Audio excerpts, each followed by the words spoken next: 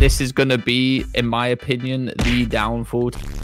They lost a 3v14 in control. He's a real candidate for like an all-star of the season and one of the best players. And it's criminal that his talent is being wasted. Dashi, here we go, might be, again, the best AR in the game.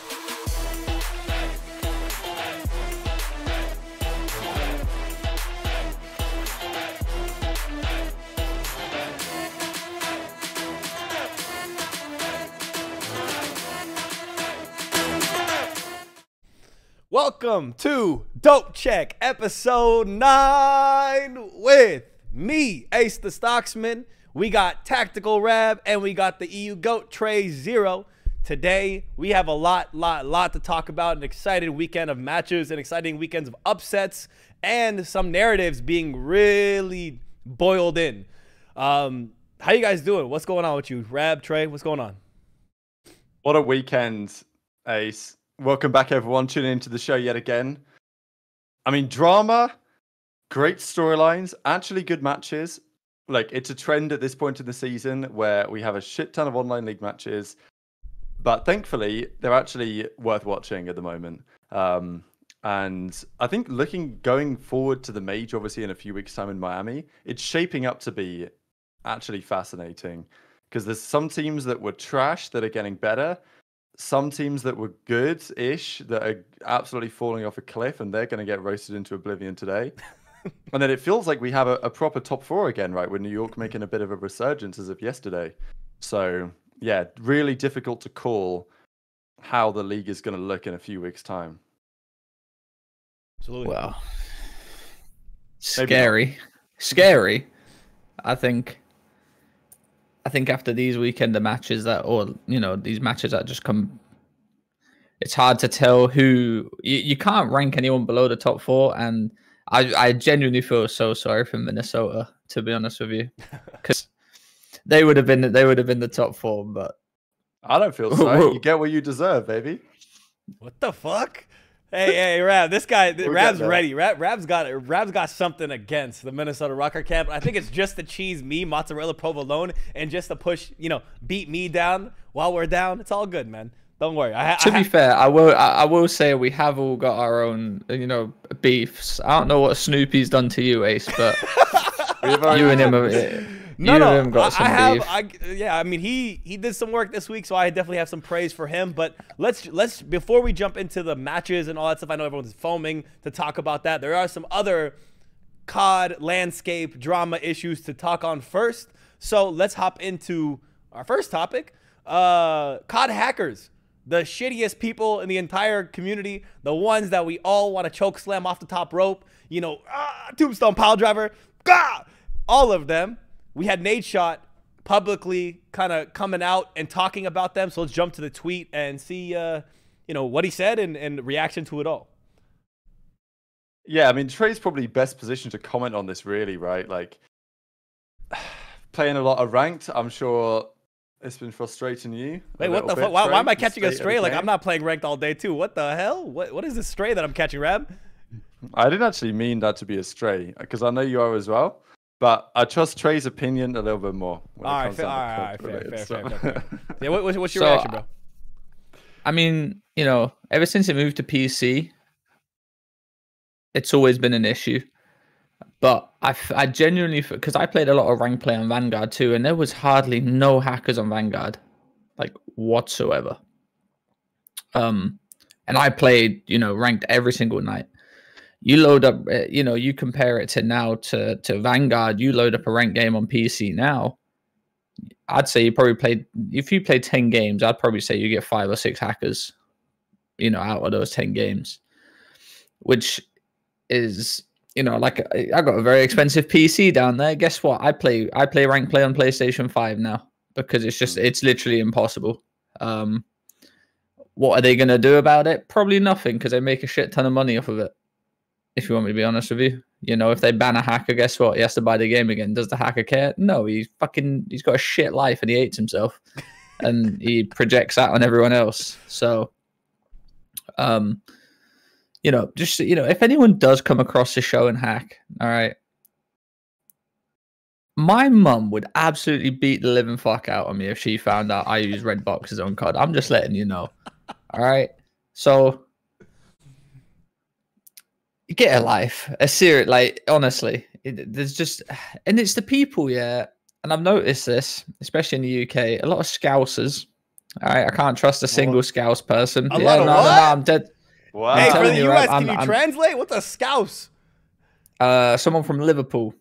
Okay, we're talking about a specific city of people. All right, bet. Yeah, no, listen, every person that's from Liverpool, yeah, in rank play, hacker. Can't trust any of them. There's no way. We're just bunching up an entire this city of is- people. That's fucking crazy. wild, bro. I know. But like I said, like the Nadeshot's right. Honestly, if they genuinely sorted out rank play or like sorted out the hacker situation, it would be, it would make everyone's life better, it'd make it easier. But the thing is that they use their own anti-cheat and it's shit. Yeah. It don't do nothing. You look at Val or something like that, you know, the cheaters get dealt with like that instantly without, you know, with no care in the world. But in COD, it just seems like even you know, the pros have a contact where they message them the player ID so they get banned and stuff like that. I've sent over 100 names to this one particular person. Guess how many people have been banned? 2. Count them on one hand. Probably that, yeah. Because the guys that had literally spin button me left, right, and center when I was playing PC, they're still on the top 250. They're still running it up. They're still taking the SR. So, you know, appreciate, you know, them saying like, oh, you got to contact it. No, we don't. We don't. It's okay. I'm gonna come at this with a interesting angle of just sometimes I think a lot of the pros and the people with the biggest voices in the community will jump ahead and say that a lot of people in Iridescent or the top 250 are cheating, but the kind of biggest issue is that there's times when they're wrong and it blows up in their face, in the community's face. Like we've had, I think I forgot the kid's name exactly, but it was a college COD kid who got called out in ranked for cheating, but he actually was not cheating at all. And then people were coming for his head. Reddit was talking about him. And publicly, I mean, if a pro comes out and says you're cheating and you're not, I think it's a bit, you know, it hurts your credibility. It hurts your standing in the community. And it can really, you know, mess up your chance. Yes, I'm all about getting rid of hackers. I'm all about getting rid of the guys who are blatantly aimbotting. The Diamond Ones, you know, Diamond 1 rank, you know, level 2 or something, like who's clearly hacking his way through. All about it. But it really comes down to the devs. It's a similar conversation to the committee we need for GAs, right? We need the devs to come in. We need Activision to come in, set a standard for the anti-cheat, set a standard for Warzone and for competitive side that can figure out when people have files in the game that are being used that shouldn't be there. And it's even worse because recently on the TL, I think a lot of people saw this too, someone exposed how to cover your monitor cam with hacks. Like being able to stream and show monitor cam with hacks loaded in. And he got it out of one of those hacking discords. So like, we're in a really bad state as a community. Hacking Discord, bro. Yeah. Did you guys see that? Did you guys see the EU elite qualifiers? Did it look insane or some crazy stuff happening? Listen, Sky or whatever. There was like 3 French teams caught hacking. Were the Scours going crazy? Nah. The Scousers don't really play challenges.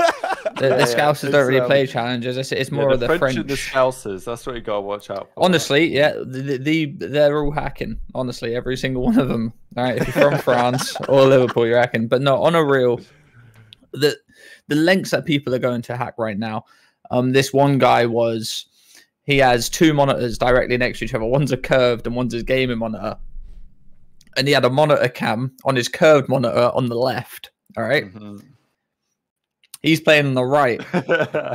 Yeah, so he's projecting his his game on the left like whilst playing on his right. So he sat there like this, yeah, whilst the monitor cam's pointing at this monitor. He sat there like this, yeah. And someone's like, "Oh, you got a fake monitor cam." So he shows it. He shows this monitor cam, and his legs are like pointing this way while he's showing that way. And Dude. the monitor, you know, they were like, oh, you know, you're lying, like show your video setup or whatever like that. And he just shows one monitor, and the monitor he shows the monitor he shows that, you know, for his proof is the straight monitor, whilst his monitor cam is a fucking curved monitor. Like, it's a joke. It's a disgrace. You see, if that's some happening of in them are so competition, blatant, and then the shit doesn't get done. It's like, I don't know. Don't even get like, obviously we don't talk about challenges or anything, but these FaZe admins are fucking terrible as well. I don't know. I couldn't believe my eyes when I saw that the cup this weekend. You probably saw this, Trey. Map 1, Map 4 were both Karachi Hardpoint. And then in the second round, Map 1 and Map 4 were both Skid Row Hardpoint. And I'm like, did you see who won the cup? No, did you see the final? Who won? I couldn't fucking tell you. Yeah, that's what I thought you were going to say, to be honest. I don't know. I was so shocked. Wait, overall, I will say that the state of anti-cheat in this game after what? How many years have we been begging for anti-cheat at this point? How many years have we been on PC COD since CDL started, basically?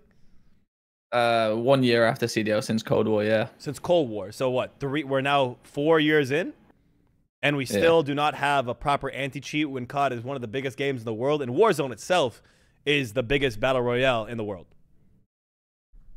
I mean, we just need to chalk it up because we've had a broken cruise missile for 5 days. Right, that's what I'm saying. I don't see any light at the end of the tunnel, brother. We want anti-cheat. We can't even fix the cruise, but exactly, man. The cruise missile has been broke for 5 days. All right, I hop on, have a look. Sub-based work. Have they fixed sub-based contest bot yet? No.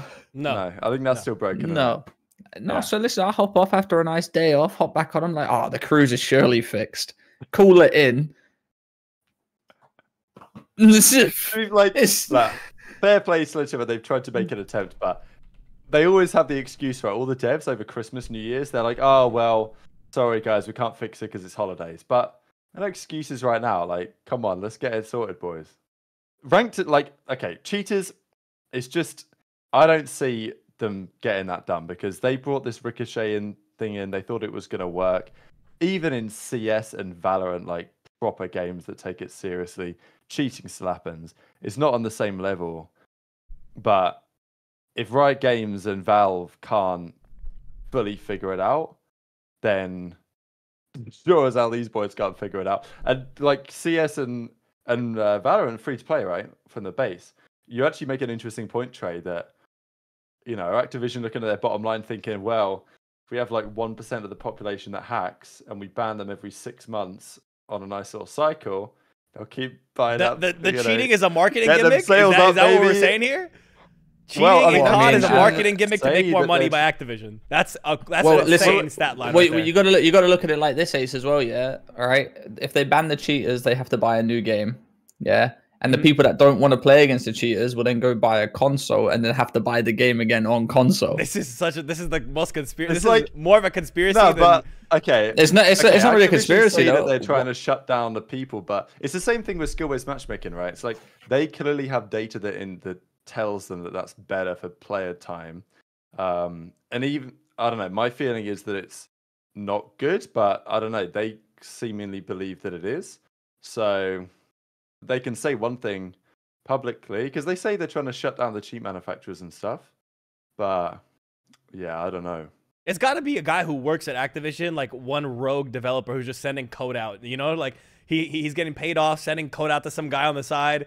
You know, and some guy in India's cracking the code and sending. Yeah, some Scouser dude in Liverpool is cracking the code, paying off the Activision dev, and building out hacks that are constantly updated through anti-cheat.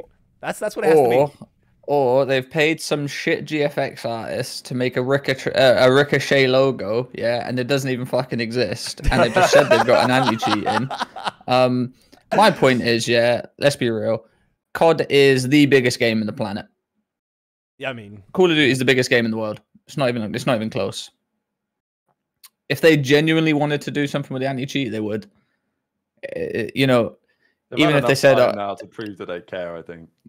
they've had enough time to show that we got people running around on Warzone with unlimited grenade launchers like we're playing MW2 back on PlayStation 3. The good old days. It's actually hilarious, and people are sat there. I mean, how many times do you see a pro complain about cheaters on rank play or something like that? Like, pros can't even play rank play. Yeah. They can't hop on a console like a content creator or something like that. They got to stay on PC and practice. They can't even play rank play. So, Oh, I kind of have a separate question though about ranked and stuff. Do you guys think that ranked killed 8s? I mean, no, because we still played 8s. We still played 8s on Vanguard and stuff like that. I just think, honestly, I'll be real. I think people have just lost the passion to play 8s and play. That's what Slasher said on the flank yesterday. He basically said that.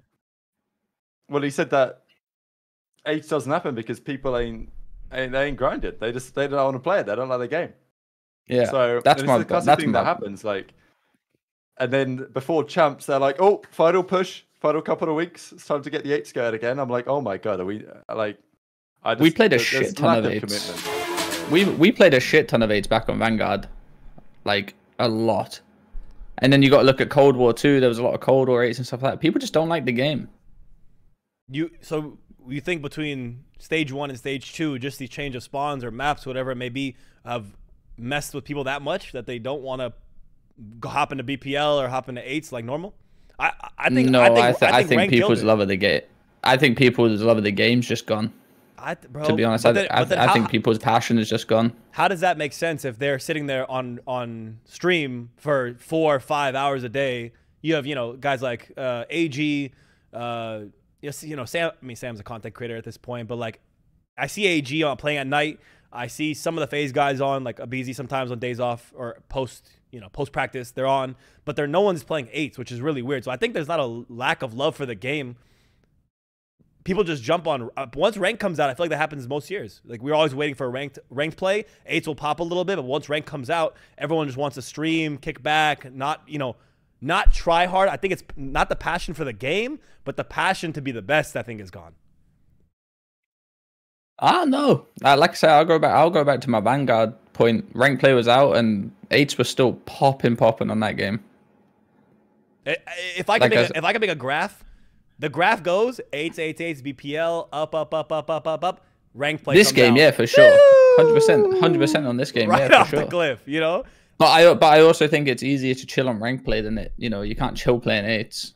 Oh, 100%. That's why I think it's like the passion to be the best is gone. Not the passion for the game. They still want to play. They're still grinding rank. No, you still want to compete. Yeah, 100%. But like playing scrims every single day, then hopping into a sweaty 8 when rank play exists. Exactly.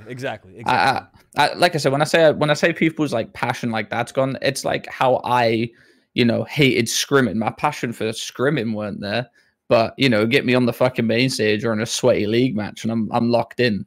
But you catch me scrimming 3 sets a day, and then I'm S&D at 7 p.m. I'm getting ready to. Where's the vodka at? I'll take a couple shots. Like I've got to lock it. You reckon is part of the spawns? We can have a look at some of these scrappy tweets, Ace. Yeah. I was gonna jump into him saying the game. Yeah, saying the game's awful. I don't know. Okay, Trei, did you ever get fined when you were a player? No, I don't think fines really exist that much anymore. I feel like the first year. The first year they did, and then because Scrubby tweeted this, and people were like, "Oh, he's getting fined," but I doubt it. I don't think they care anymore. Yeah, well, you see, the issue is it goes back to that whole we won't get into it, but that whole scump hex thing. Yeah, like everyone hates COD as it is. Yeah, so why make it worse? All right, imagine Scrappy gets fined and he tweets out, "There's not I got fined for this." Guess what? They all get fucking roasted again. Yeah, what's there to gain at that point? Yeah, do they? I mean, I'm sure if they fined every single pro for saying "oh shit" the game was, they could probably fix anti-cheat. But it's becoming an issue every year. How you see all the pros tweet about spawns, and it just goes to show that we're still in this time where Activision just don't give a flying fuck about competitive. especially with the they released, didn't they release like all the QA testers for this year too? Yeah, Yeah, and you no can, wonder and the you, game bloody don't work. yeah, and you can just tell, that you can just tell how it is. You load up a new update, whole game's broke again.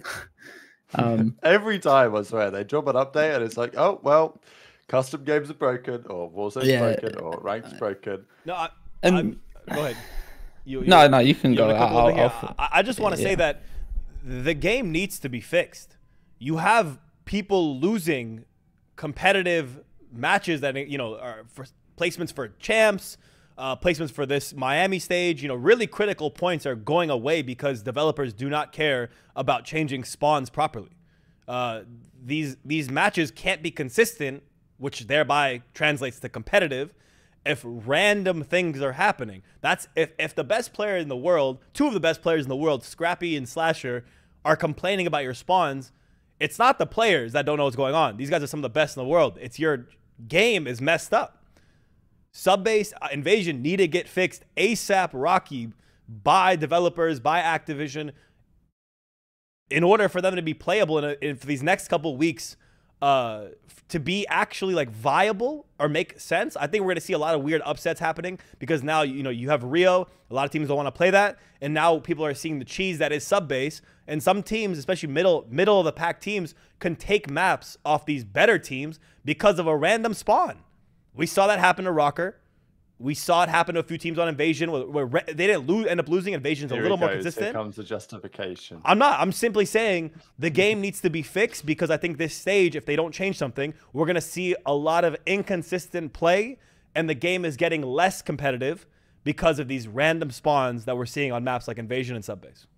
Well, let me just jump in real quick. Breaking news: ranked players down again. So that's Are you kidding me? No, ranked players down again. Someone just put it in the chat. I've clicked on a few streams. Scump is playing Pal World. Octane is about to load into a 10v10 mosh pit. I also just got a beep. I also just got a beep in my ear because my PlayStation still turned on, and I just clicked on my OBS to check it because I'm not on the monitors, and the servers have gone down again. You gotta love it couldn't happen at a better time. And I was just about to say this too, especially with like all like the hacking and servers going down and what we're talking about. We got Scump live, we got Octane, Zuma, MethodZ, Nadeshot. Yeah, they're pulling like all together can say like 40, 50k viewers, and you got to think that those 40k viewers, 50k viewers are all sat there watching one of like the most biggest names in Call of Duty getting hacked on, servers not working or anything like that. How can you as a company sit there and just laugh at that or just like let it happen? It's actually so embarrassing. Especially, it's not like we're dealing with like some indie developer either. We're talking $75 billion Activision, biggest game in the world, AAA game, everything like that. Motherfuckers can't even keep rank play up for longer than a day. I guarantee you Warzone's up and running though. I guarantee you Warzone's up and running perfectly. I think Warzone rank play is down too. Apparently it's dead as well right now. Yeah. Oh my god, no! The whole company's falling apart. The building's on fire. And the funny thing is, I'm still going to load into rank play whenever it comes up, and my cruise missile is still going to be broke. So, it's like I said, it couldn't have happened at a better time that we're talking about it. It's embarrassing. I'm going to XDefiant. Come on. Go ahead. Speaking on embarrassing though, like, the game is kind of ass right now between stage 1 and stage 2. You have some pros that are obviously enjoying stage 2. I think, NYSL could be a team that you could say is enjoying stage 2 a lot more than stage 1. But I want to jump to embarrassing because we had a moment that blew up the TL and everyone was reacting to it. So I think we got to open this up and just watch it for ourselves and go about it. Some of you guys definitely saw this on TL. It was Asem tweeted it out. Let me jump to the main screen. So apparently, in their match, up 100 points, a ref started to do dishes live during a match and did not mute out. So let's take a listen and Chat, like, if you haven't seen this, it's absurd. It's absurd. Stop topping, you guys. Go stop. Still in the same spot. Yeah, he got me. Let's do Guys, that. I'm going back up. Bitching Ash, Hydra bitching. Someone's mic. Referee, mute your fucking mic, please. Going back up, guys. Top fire, weak. Top fire, there's two. One's absolute. Stop topping, you guys. Go stop. Still in the same spot. Yeah, he got me. Let's do that. Guys, I'm going back up. Bitching Ash, Hydra bitching. Someone's mic. Referee, mute your fucking mic, please. You hear Asim react. I think he says, "Ref, mute your fucking mic, please." Very. So nice. listen, I wanna chime in on this. It's happened to us before in Vanguard. Not where some guy's doing the dishes, but he'll have an echo or something like that. And you know, we've said it too. The funny thing is as well, you know, just want to touch on that clip too. Everything is wrong about it, like the names and everything like that. That's not the official CDL stream before anyone, you know, roasts the CDL for how bad the graphics were or anything like that. That wasn't the official CDL stream. That's just what the players get sent. Did you guys get this when you were playing? What, with the referee? Like, did you get... No, but I mean... Because they send them to the teams, right? So they get their... Oh, the comms? Yeah. You can request them. Okay. You can request them. So it happened in Vanguard with my team. The referee had his mic unmuted and it was just picking up a crazy echo. But the funny thing is, is like there's time periods and stuff like that where the refs are supposed to be sat there, and if you have a problem with your game, you'll say, "Yo, ref, you know, ref, I need you." There was one time in Vanguard where we needed our ref, and he muted his mic and fucked off. So we had an issue, and we're screaming, "Ref, you need to end the game. Ref, you need to end the game." Not an end game in sight. Not an end game in sight, and it carries on and carries on and carries on. And we're like, so I you know, in that moment, I make the executive decision. We're like, right, fucking back out. If they're not going to do it, force it, and you can get the map loss for that. And I just remember saying to my team, I'm like, listen, we'll take the fucking map loss if that's how they want to be, because this is embarrassing. You know, the referees are supposed to be there. Well, let's not even call them referees, by the way. Let's call them carers. All right, because you know, a referee can make an in-game decision, an on-game decision, on-site decision. They can't fucking do that. All right, they can't. I got told from one of my from my time back in the day when we lost an absurd game against LG when I was on FaZe. We got told that we won the game against LG, but because of the rules, whatever's on screen is the final result. And I'm being told by league officials that we won the match, but because the game said we lost, we lost. If you guys don't know that story, by the way, Black Ops 4, it was obviously London. Yeah. Seaside Control. Those that know, we don't need to get into it. Yeah. The game was broken. FaZe won, LG lost. LG actually won. I just want to speak kind of combining everything we're talking about. How much more embarrassing of a look is it for Activision and the entire CDL? Not only does your game have hackers in it, not only is your servers are going down, not only is your spawns and now, you know, pros are complaining. Now you have a ref in an official sanctioned CDL match doing, you know, embarrassing the entire league. It's another instance of the league seemingly just not caring, Activision not caring, just kind of this willy-nilly, I guess, dismissing of the competitive scene. It's another example. We can all, you know, look at them individually, laugh it off, and say it is what it is. But you see the consistent disrespect of the competitive side. No real, you know, they're not taking care of the issues.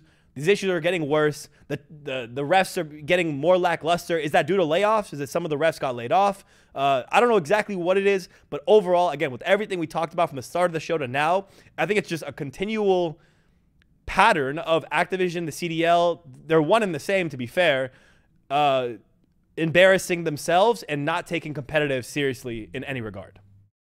I respected the teams like that Boston just didn't care about this. They were like, you know what, we're just going to expose this bullshit because that's what I was questioning, Trey. Like, I agree. Exactly what you mentioned earlier is a very good point, that if something actually goes wrong in the game, I mean, it used to be the case where, well, what if the game crashes? probably you need a referee there to try and, what if it's quite marginal on the, nowadays maybe it doesn't matter because they look at the rule book and they say, well, it says that despite the fact that it was 250 to 59, it's a full replay because that's what it says. So, if you genuinely, if you are up 240 to fucking 10 and the game breaks, it's a full reset. That's because what a great game. And it's like, I think that depends because I've heard that like, they might have changed the number on it or something like that. But I think you have to reach over like 200 points. Or yes, something it's a combined over 200. If you're up 150 to 10 and online, someone told me that is true on LAN, but online that's not true. What? But that's my point. Yeah, they know the rules. To be honest, just imagine Ace, yeah, 189 to fucking 10, the game lags out. It's like, this is 1 point under 200, you're all fucked. I mean, it's like referees should be able to make a subjective decision on what makes sense there. But if the referee ain't even bloody there, then I don't know. I find that whole thing just so funny. Yeah, listen, we got to stop calling them referees. They're childminders. They're carers. All right, let's be real. And clearly they're carers because they're fucking doing the dishes mid map. Yeah, it's a bad look all around, right? These are supposed to be, again, this is the CDL is not some petty high school run league, right? This is a professional. $300 million league. This is a $100 million league. Hey, just imagine NBA playoffs. You need the ref there, mate, and he's the ref is talking on the sideline with someone, like just chatting. Yeah. What are you talking about? It's unbelievable. Getting a girl's number or something. Like exactly, it's unbelievable. This is, again, we all laugh because we're part of the community. We've seen this community grow from literally being like people getting a ballroom and putting it together to now what it is today. But it's not funny when you really look at it in proper context. It's not funny the fact that a ref for a professional hundreds of $1 million league with these teams, these names of teams that we've been respecting for years now, got a ref in there that's just fucking off the entire game. And if the players needed something, he'd be off in La La Land doing the dishes and not caring about what's happening. This is his job. This is his job in an official league. Like, I'm yelling from the top of the mountain. Please help us. Getting paid? Like, is he just on some, like, I don't know, 0-hour contract bullshit? Yeah, they got him on some like $9 an hour, and if the players want to tip you, they can tip you or something. There's got to be some shenanigans happening in the backgrounds here for a guy to be this careless about a job where he just has to sit there and watch a Call of Duty match. That's all he has to do. That's all he has to do. What mics he got too? Oh yeah, it's picking up. So, hey, that's got some range, baby. We need to get one of those. Unless he's got one of those 5-in-1. Unless he's got one of those 5-in-1 built-in setups where he's got an oven to his left, he's got a sink under his desk so he can, manage all the games and stuff like that. Yeah. The fuck is going on? This doesn't happen in any other esport, by the way. Yeah, I swear, man. Like happen elsewhere. Even some of the smaller esports, like. I mean, I don't really know what Rocket League or something. I don't know. Yeah, Rocket League. But Rocket League, I think COD might be the smallest esport in terms of compared to the big dogs, viewership wise and everything like that. And it don't get any better, I think it's just funnier that players. I think it's hilarious that the players now can just roast the league like at any moment in time with no repercussions because. If for one, like Asim tweeting out that he's not going to get fined, yeah, makes the COD League look fucking terrible. Yeah, and even if they wanted to fine him, he could tweet out, "Oh, they fined me when the ref's doing his dishes mid map," and then they get roasted again. It's at this actually point they've just given up. Like the CDL have given up with PR damage control, and it's just purely about running it down at this. point. You look at Rainbow Six Siege. Look at the event they just put on. Esports is so lit if you do it right. If it's not run by COD. Yeah, honestly. Can I make? I'm gonna make a not a random suggestion, but I'll make a suggestion for Activision and the league. Here's an idea. For your refs, how about instead of hiring randoms, and I apologize if they're not actually randoms, but instead of hiring randoms, maybe consider hiring some ex-pros, some challengers players, people with some COD experience who maybe would like to make some money on the side and actually know COD properly and are interested in COD and wouldn't do their dishes mid-map. I'm just saying, there's an opportunity there to work with some players that are, maybe struggling financially in challenges, right? Because it's a very tough financial situation when you try to grind through there. Create some opportunity for some people. How about that? I think it's a group of passionate COD fans, especially the competitive side, that would do this job happily. Even some who probably wouldn't even want to be paid, they'd volunteer to do it. And we got people out here who are just running away with some free cash from Activision and taking their job not seriously. There's a lot of people who would take this job and do it well. So it's really unfortunate to see for the CDL, the league, and for the scene that we want to see grow, for it to be embarrassed continually and continually, time after time. It just sucks. I mean, you could keep everything in-house if you really wanted to, and it would run smoothly. I feel like, you know, even when we had this conversation about testing spawns and stuff like this, you could keep it all in-house. You know, I even said to you guys, you know, I would do it for free just so purely I didn't have to play what they fucking give us. Just so, you know what I'm saying? You know, do they need to do it for free? No, but clearly they don't fucking care, because, you know, my point is that, like you said, they hire randoms or whatever like that. Apologies if you're not a random, and, you know, but at this point you just done your dishes mid CDL match. That's pretty fucking big. You know, they need those 10 points. And also, like, the way that they were talking about it, as the team said, up 100 points.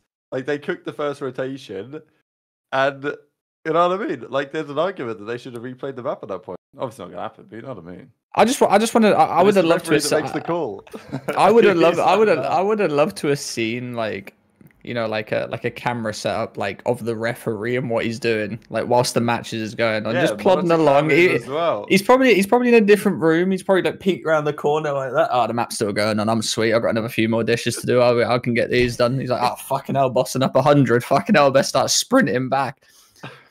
He's probably heard a seam screaming, ref, shut the fuck up. Like, what the fuck are you doing? He's fucking peeked around. Oh, fuck, the mic's on mute. Sprinted all the way back, darted back there, trying to sort it out. It's a joke, innit? Honestly. What does the ref say to you guys? Like, is the ref in your call before the series saying, like, all right, you know, loading it, some shit? Like, yeah, well, to be fair, in Vanguard, we had some great refs. Honestly, I've never... both refs were, you know, we got along fine with and stuff like that. Never had an issue, bar one time where the mic was unmuted, but, you know, echoes and stuff like that happens. This motherfucker's doing his dishes mid-map. You know, there's a big difference from an echo to... someone scrubbing last night's lasagna. Like, it's a big difference. Yeah, no, it's an insane thing to see, man. Overall, though, I don't know. I think we should jump into some of these matches, because this is already getting me a little juice. Seeing you know, ASIM, seeing these, they're talking in a match setup. Let's jump to some of these teams, and we have a lot to talk about. There's a lot of narratives, positive and negative, that have been built out and kind of pushed further by this week's matches, upsets and everything. So should we start with Vegas, maybe? Vegas? Yeah, let's start with Vegas, because fair play, you know. I got cooked in my video on the Sunday, or whatever the day was they played Toronto, because I remember in the morning I said, look, and you said it as well, to be fair, you highlighted this Vegas-Toronto Series A, so I could you a little bit for it, but the more I thought about it, the more I thought, you know what, you might... And I mentioned it in the morning, and I said, look, this series will be interesting. And in the same way that FaZe crushed New York on that high-rise search at the end of the weekend that was impressive, Vegas slam in Toronto 6-0 in a search, and they nearly won the map 4 as well. It was really cool. Obviously, they got the dub against Miami, and you know, I can see Trei's eyes lighting up at the prospect of that. I was very happy at the way that concluded. But yeah, Vegas look pretty legit based on what they've done this week. Because beating Gorillas and beating Miami, okay, maybe it's not massively impressive, but I think clearly they've made some strides, and they are far from the worst team in the league right now. They're clearly levels above some of the shit we've got going on down there. I will get into that. But Purge is playing better on a sub. I mean, if you look at the last 3 series Purge has played, he's had a 0.91, like a 0.88, and a 0.91. So it ain't great, but it's enough, to be fair. Like, that's not too bad. That'll get you by.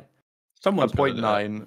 on a sub player. Like, you know, teams have won events with 0.9 on a sub player. Someone has to do it. You know, I teamed with Joe back in the day. Rap, that guy was, you know, Yeah, exactly. We used to troll in our Mr. team. He was the Pinnington. best. He was the best 7.7 you've ever had in your life. Yeah, but I think he was, to be fair. He was So like Purge dead is, you know, serious. hitting the flank, you know. Good times. It's a So Purge is much better on the sub, and apparently he's even doing some of their like his comms are apparently quite important to the team, and Geo seems to have been. I mean, Geo should get better every single series. So I'm quite high on this Legion team, really. Like, I look at the league and I think that they actually could make champs. And if you look at their next games, actually, Ace, if you just go click on their profile, got you. look at their upcoming matches, because they play some stinker teams. Wait, they Like, actually their next 4 are very easy. Yeah, I mean, look at this: Boston, Thieves, Surge, Ravens. Like, they could theoretically go 6-1 here. I don't think they will. They'll probably end up like 4-3. But even 4-3, like, that's a juicy 40 CDL points. That's a juicy winners bracket start. So yeah, and that might even push them into 7th, help their champ slot, and a winners bracket for Miami. It's an overall good spot for Legion to be in. But I want to talk about, yeah, specifically the role switch and then Geo coming in. You just see Vegas a lot more comfortable. Like, everyone actually feels like they're doing what they're supposed to do. Dylan has some weight off his shoulders, finally not having to slay so hard, dropping 1.4s and 1.2s and 3s. Geo has taken that slaying, the AR slaying, a little bit off of his shoulders. Purge with a sub too on, you know, I want to go to that map 1 on ReeaL. Map 1 on ReeaL actually dropped a 1.08. So he actually, on a sub map, him and Nero were playing very well in tandem. They do end up losing the map, but you saw the comfortability of them playing. And I think Purge and Nero actually complement each other with subs when it is a 2AR 2 sub. Hyper aggressive Nero, who's snapping and going crazy. Purge, who's a bit more methodical, plays a bit slower. It's a good actual tandem sub duo when it's time for it, right? And Purge also had the highest or second highest damage in the entire map 1. The Legion team is the sleeper team, I think, amongst them all. Some people want to say Boston, right? Boston had a good showing, 1-1 showing, but looked promising. I think Legion here, if you look across, even again playing against Toronto, a close Rio. They lost, a 3-point loss on Karachi. Control, they did take 1 round off, and a 6-0 in Search. If you're looking at this, the only team that was closer to Toronto in this regard, that took them to this kind of length, even in terms of point differential, maybe not map count, would be Rokkr. And we have Rokkr talking about them in the top 4, top 5. Legion here have, I would argue, even a closer point differential against Toronto. So we got to see them as what's their placing currently, 9th. Yeah, currently 9th. I think they might be 9th still. Yeah, they're gonna be. Like, they should shoot up. They should shoot up absolutely to that 7th, 6th slot, and they're the sleeper team of all these bottom of the pack teams to come up and make the biggest difference in stage 2. Yeah. I think we've all been, so accustomed. We've all been spoiled, really, over the years with how good players have been, especially SMG players. We look at a 0.91, like 0.92 as like getting shit on these days. when really, it's just in my opinion, it's an average sub KD for someone that's running and dying and getting trades and stuff like that. I think it's a respectable KD. Especially if you're winning. I think we've all, like you said, been accustomed to the Simpa Beezies, Kleenexes, all those KDs, and you look at it and it's like I said, we used to team with Joe, and we never used to really finish series positive, and we used to 100-point club teams in World War II. So if you're playing the game right, it doesn't matter. I saw someone in the chat say about he's getting pissed on, but he's making the right kills. Nah, he's not getting pissed on, but he's making the right kills. Pissed on is like 0.6. It's, we look at 0.9s now and we're like, he's been pissed on. He's been pissed on. Nah, he's just doing what he needs to do, and it's clearly showing. They've definitely improved. I think the updates definitely helped them as well. The patch. I think I think Geo playing on that for a whole month prior to them too has probably helped them out as well. Telling them spawns and where people are and stuff like that. Also, the other teams not liking the update as much with the new spawns as well definitely helps them out. I just feel like they've just got to keep going on with this mentality. They are still the underdogs. Everyone still like counts them out as well. But it's nice to see. It's nice to see 4 people not on like a top like organization battling it out and still taking like teams like Ultra and stuff like that. You know, to the wire, and you know should potentially be beating them. You know, if they win that map 4. It's finally we have like some sort of dark horses as well, where we're like, oh, you know, they're not even going to stand a chance. I just think it's nice a little to bit see. more challenging to predict series. You know, you got to actually think about it. It's like I said, it is nice to see, especially you know we talk about Attached 2, who's had a rough few years in the CDL, coming back and forth on the bench or being dropped or whatever like that. So I'm a fan. I'm a fan of the Vegas Legion. I'll say it. I'll be the one to say it. You know, it's like having like a, you know, team that you don't support, but you'll always support them down there a little bit on the side, just hoping they come out with a win. I think they're my Vegas team. as an organization, like they're so blatant in their approach that you almost got to respect it. Like, 100%. Some of the other teams, like Florida, always annoyed me. I don't know, they're Miami now. I don't know that Trei hates them as well. But as an organization, they used to always annoy. Maybe you don't hate the organization, but you know, whatever. We'll get into that. It's just my point is like some of these teams, they pretend they're serious. Like Vegas don't pretend they're here to win events. But some of these CDL organizations, like Rokkr are another example of this, to be fair. And to be fair, they did win something at one point. But they talk a big game, and then they don't make decisions that are congruent with the big game that they talk. Whereas Vegas, we know what they do. They know what they do. So it's almost like, you know what? You're set up to be 12th, and if you could be 8th, I'm there for it in a way. I don't, you know, the guys are likable. Nero is like, I think Nero deserves some credit because he played great this week. He was arguably could have been like MVP of the weekends, to be honest. I'm kind of surprised a better team didn't get Nero, to be honest. I thought when I saw that he was rumored to Vegas at the time, I was like, is that the best offer that he's got? Because I felt that he'd get some better option than that. It's the inconsistencies.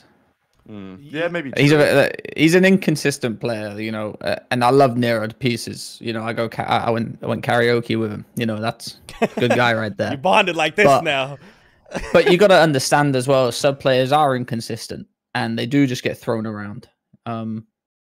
Especially someone like Nero, you know, 7-7-8-8 sends. If he's not snapping, you know, if he's not on point, it's going to be a rough series for him. But he is like one of the people that I do look at when he is frying, and he is like top. He is like, if you got that consistent Nero 24/7, that wouldn't surprise me. Like, imagine he just does that throughout the rest of the year. He's going top team, 100%. Nero, go ahead. I was just gonna say it's just the inconsistency in sub players. You know, like Purge could be dropping a 0.9 all year, winning most of the games with some of the plays he does. No one really looks at that these days. It's all KD, and you know, if you're good friends with the top dogs too. I mean, I think we can all agree with that. When you're watching Nero on the map, his impact he makes, and the fact that almost every time he slides into an entry, he's usually giving you one. Almost every time being the first entry player a lot of times. And you see how quickly he can snap on too. He should be on a better team here. Reminds me almost of like a Reese Vivid, right? Because he's just kind of very aggressive.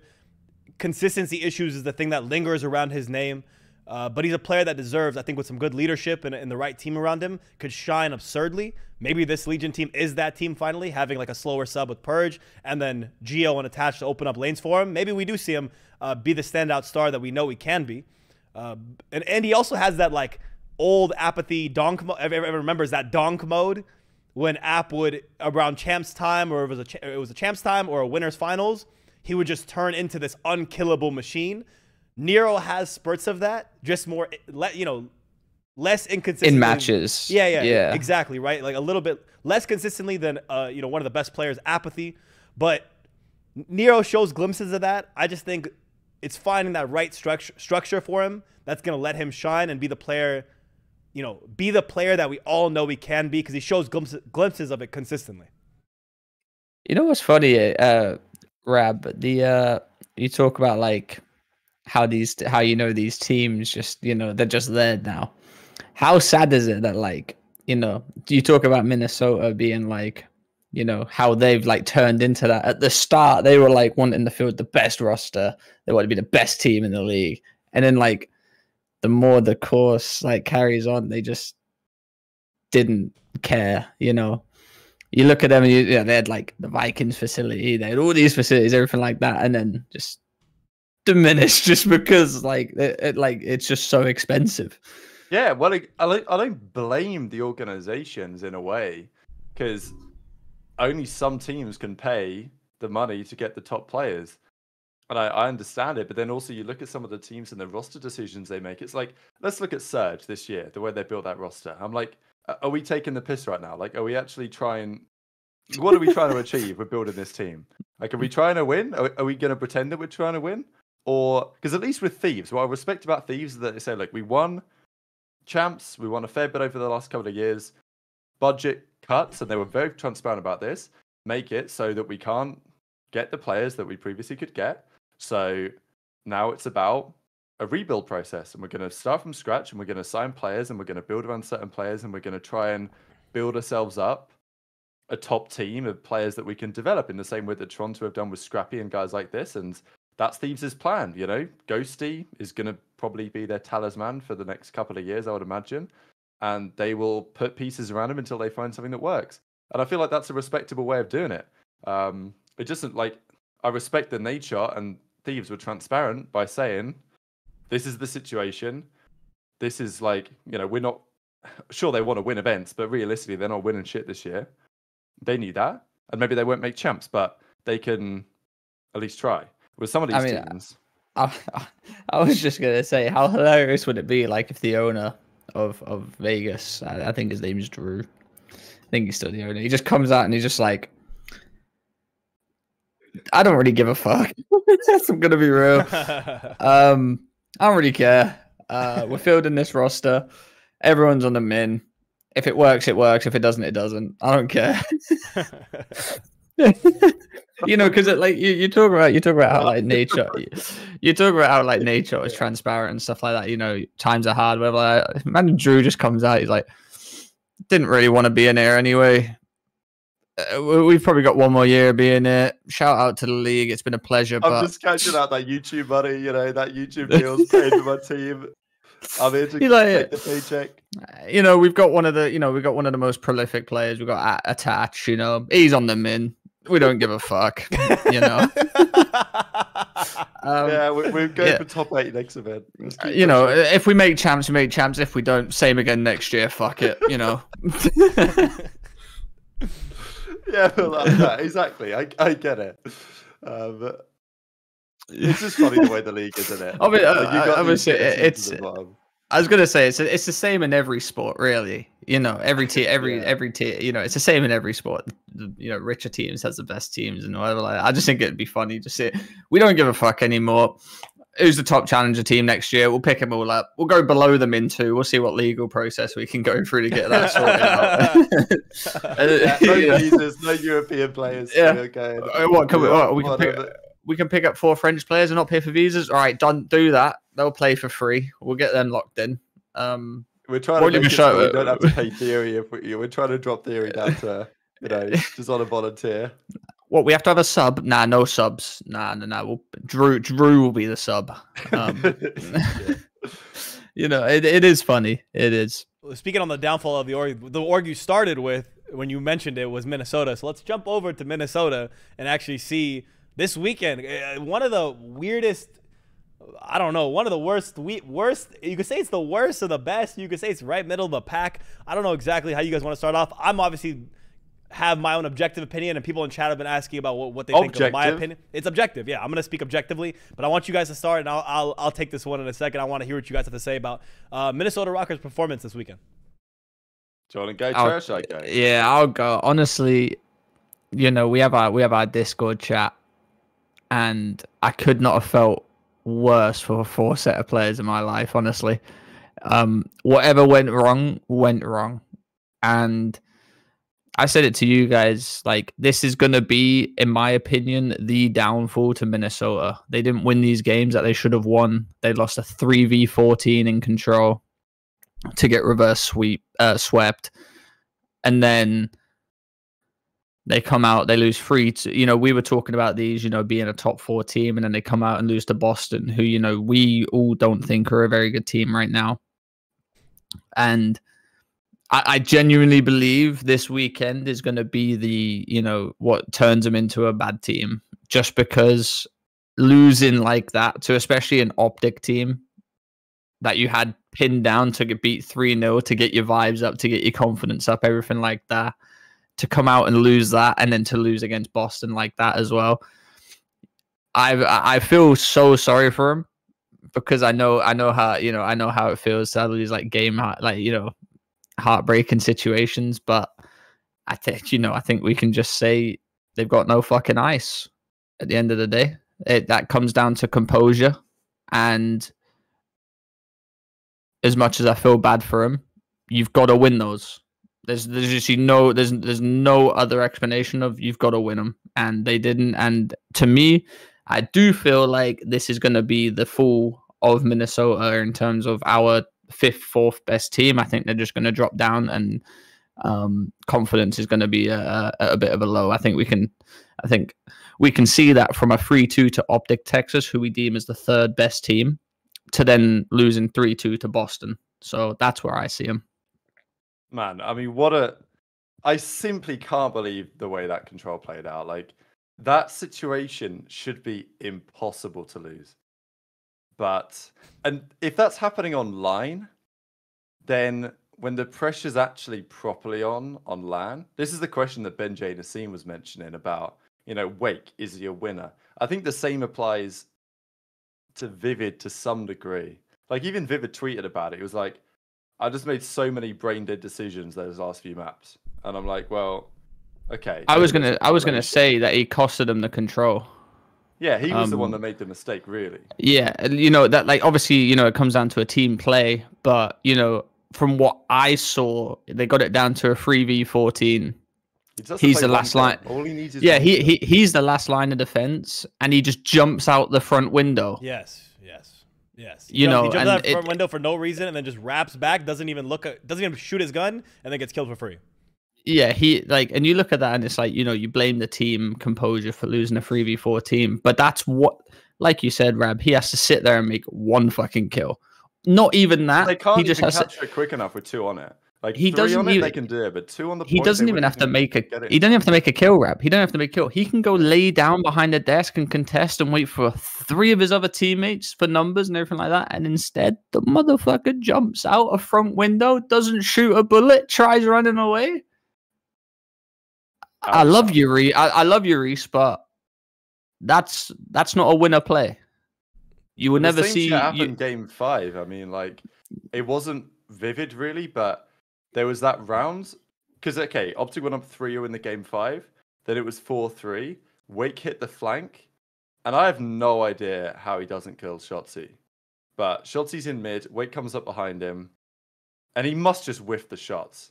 Like, and even when Shotzzy slides into bottom church, you still see bullets whizzing past him that don't connect. He's one shot, one more bullet from Wake on Shotzzy there. If he just connects the bullets, it's 4-4 for sure. But no, it's 5-3, and then they close it out. Yeah, wild collapse, to be honest. I mean, I was going to say, there's definitely some Wake agenda in here, but it's not even an agenda anymore. You know, right. This is it. Go on, Nate. Go on before we start. Man. Okay, so we've only been talking about the OpTic series, but we have the Boston Breach series is another whole other problem in itself, right? But the OpTic series, I think, was more criminal, right? It was a lot more criminal.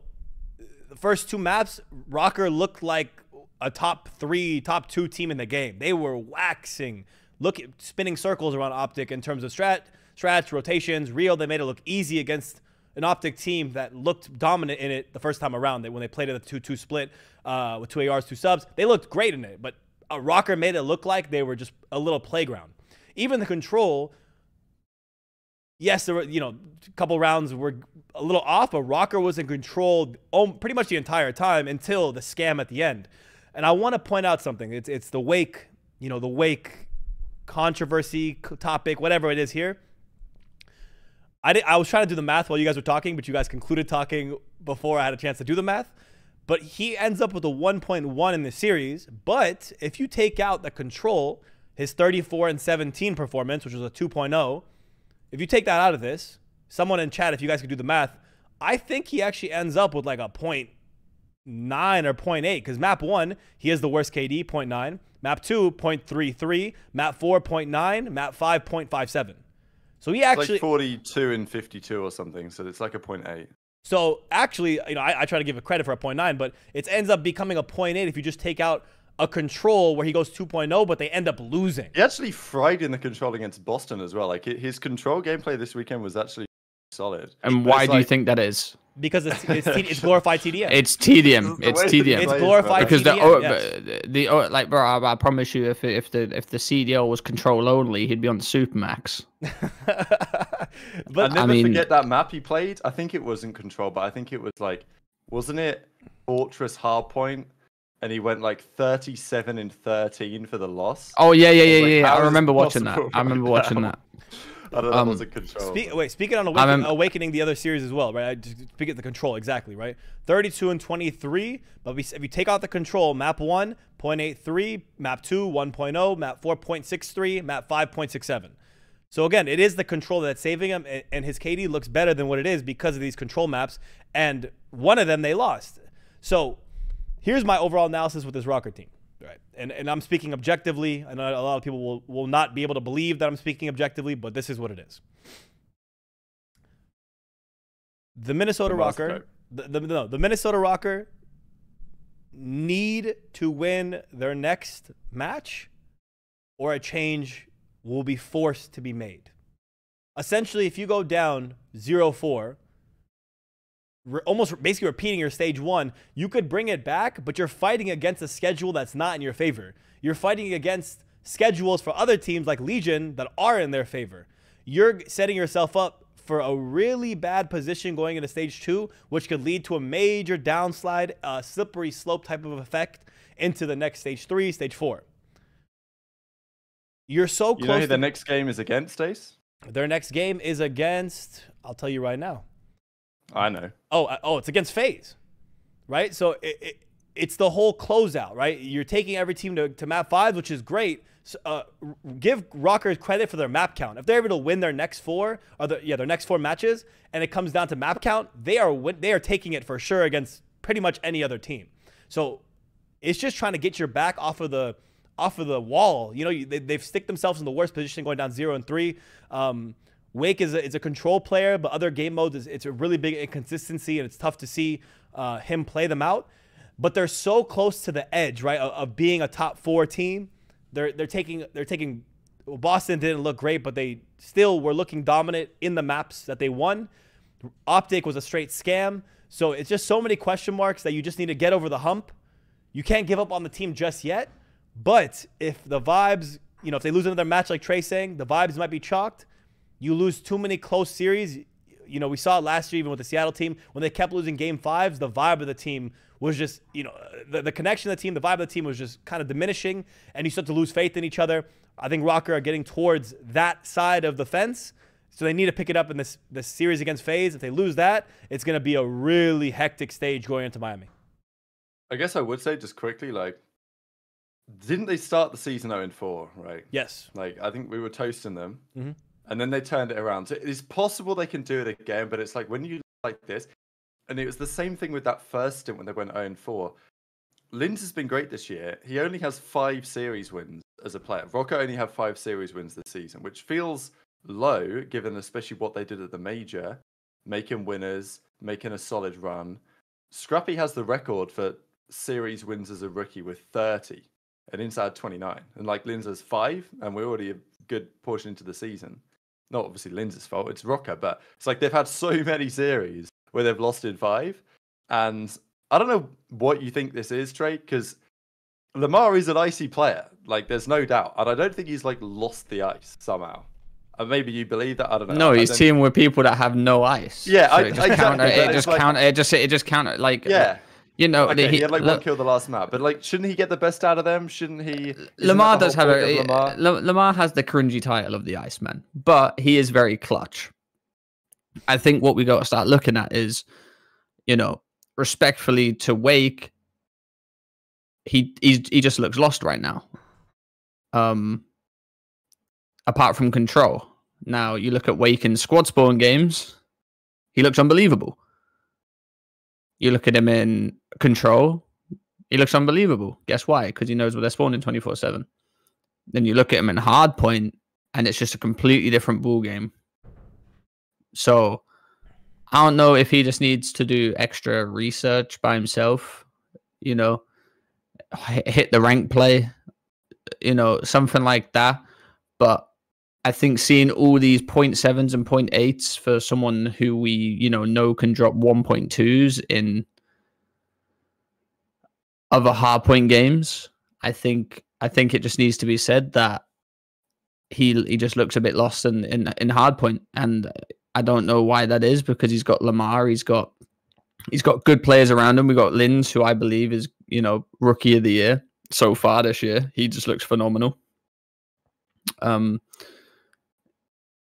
And you got, like I said, you got Lamar, who will teach you how to play the game and everything like that. Yeah, I couldn't quite pinpoint it. He just looks lost in hardpoint. You know, like I said, if it was Control only, he'd be on FaZe getting the Supermax. But I feel like you play that team on hardpoint, and they do look. And you know, obviously you got Lamar, who, you know, consistently right now is playing very, very well. So shout out Lamar. And you got Lynz, who is playing extremely well. And then, you know what you're getting with Vivid, like you said. Sometimes like you compare him to Nero Ace. He has those moments where, you know, he just thrives. He also has like the best accuracy in the league for like fucking three seasons running, so he can obviously shoot. Yeah. But then, you know, I look at Awake, and even in that Toronto series, when he makes those plays in the final S&D, and then it just crumbles from there. It just looks lost. You know what I'm saying? Yeah, it's the search that I'm mainly looking at. It's like, I mean, we're getting slammed 6-1 by Boston on Karachi. Bloody hell. Yeah, that map 5 was I mean, that's just very lose ugly. full at that point. I mean, I know that the sub base was dodgy, right? They had the dodgy spawns.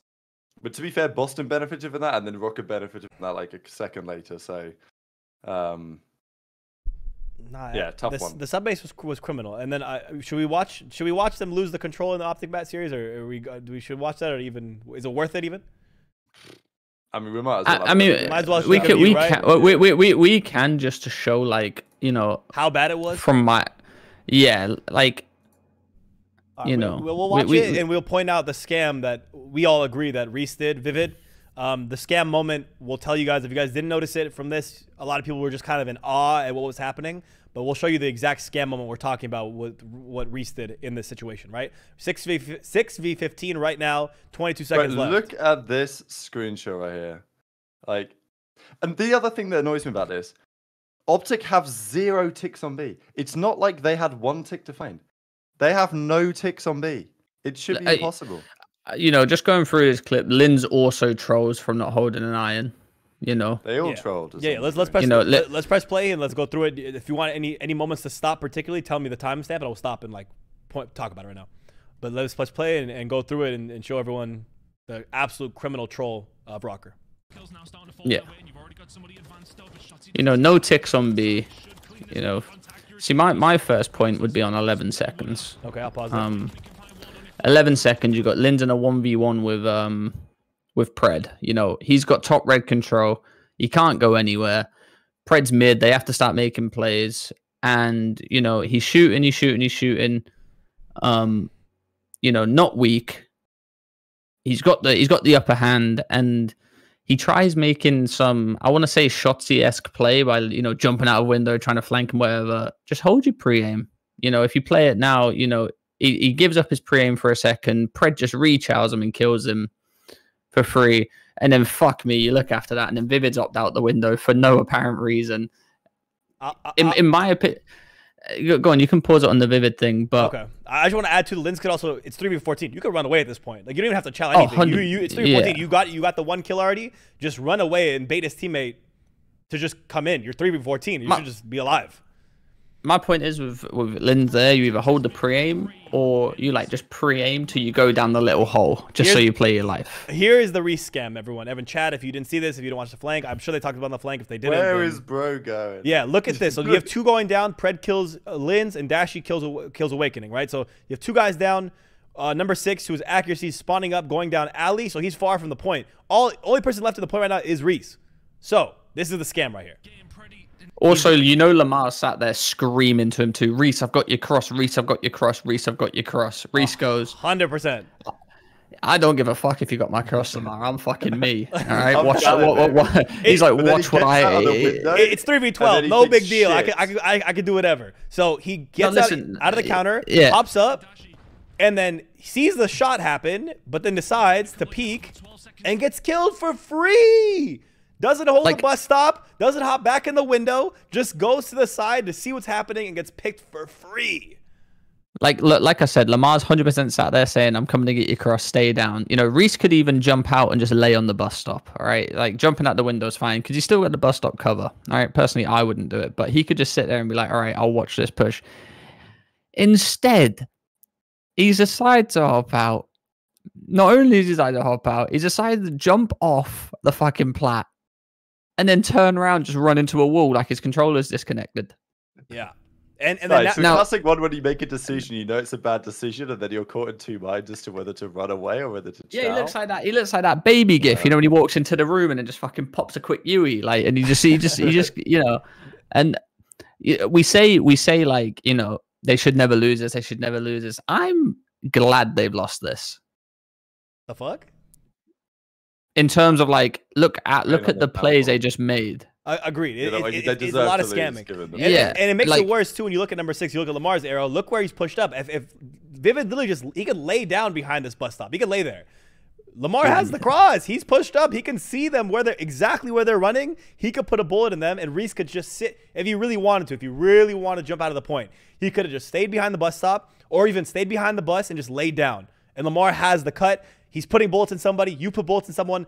They're one shot. One's dying, and it's a 2v10 at worst. And that's winnable versus this 3 versus 11. We could play it out, finish the clip. It just steamrolls from this moment right even Awakening streak, though. So he decides to streak. This is what people are also debating whether he should have done or not. I actually think that it's fine to streak here.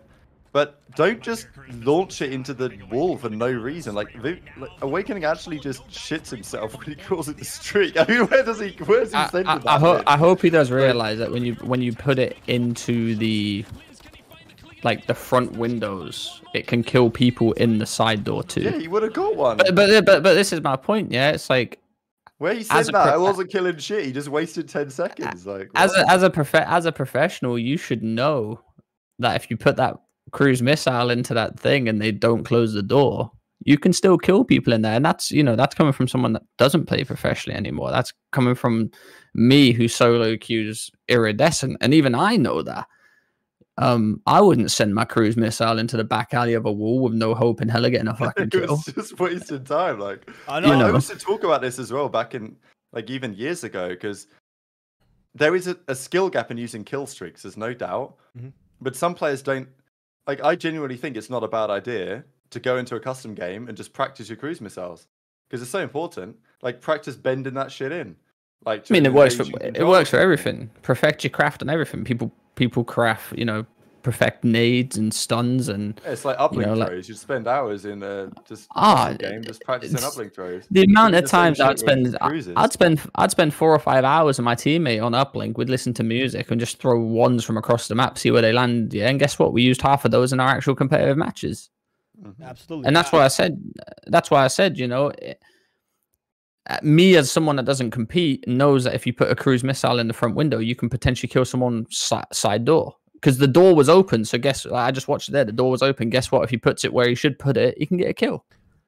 As much as I would love to see Wake bend it and put it in, as much as I would love to see him do that, I think the other scam here too, again, is even using the streak. To be fair, it's at that point it's a 4 or 3v. I think it's a 3 OpTic lives left. Yeah.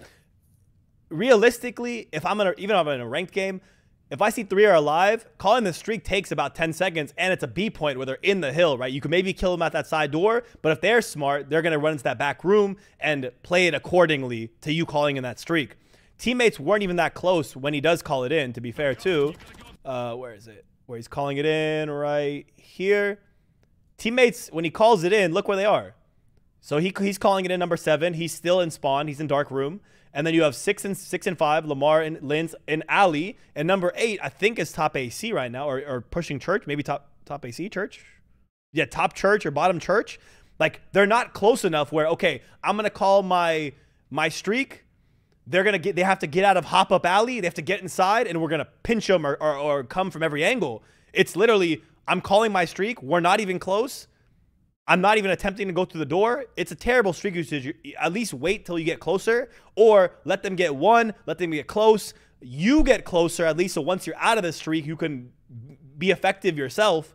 It's just an absolute fuckfest. And look, he uses this streak. Fast forward. The game's basically over, and look where he is now. He ran out of dark room. He made it to alley, and the game's over.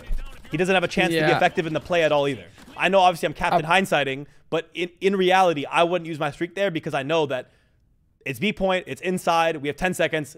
It's better to throw 4 bodies instead of 3 bodies at 3 people. So that's kind of, I think, another troll of this usage of streak.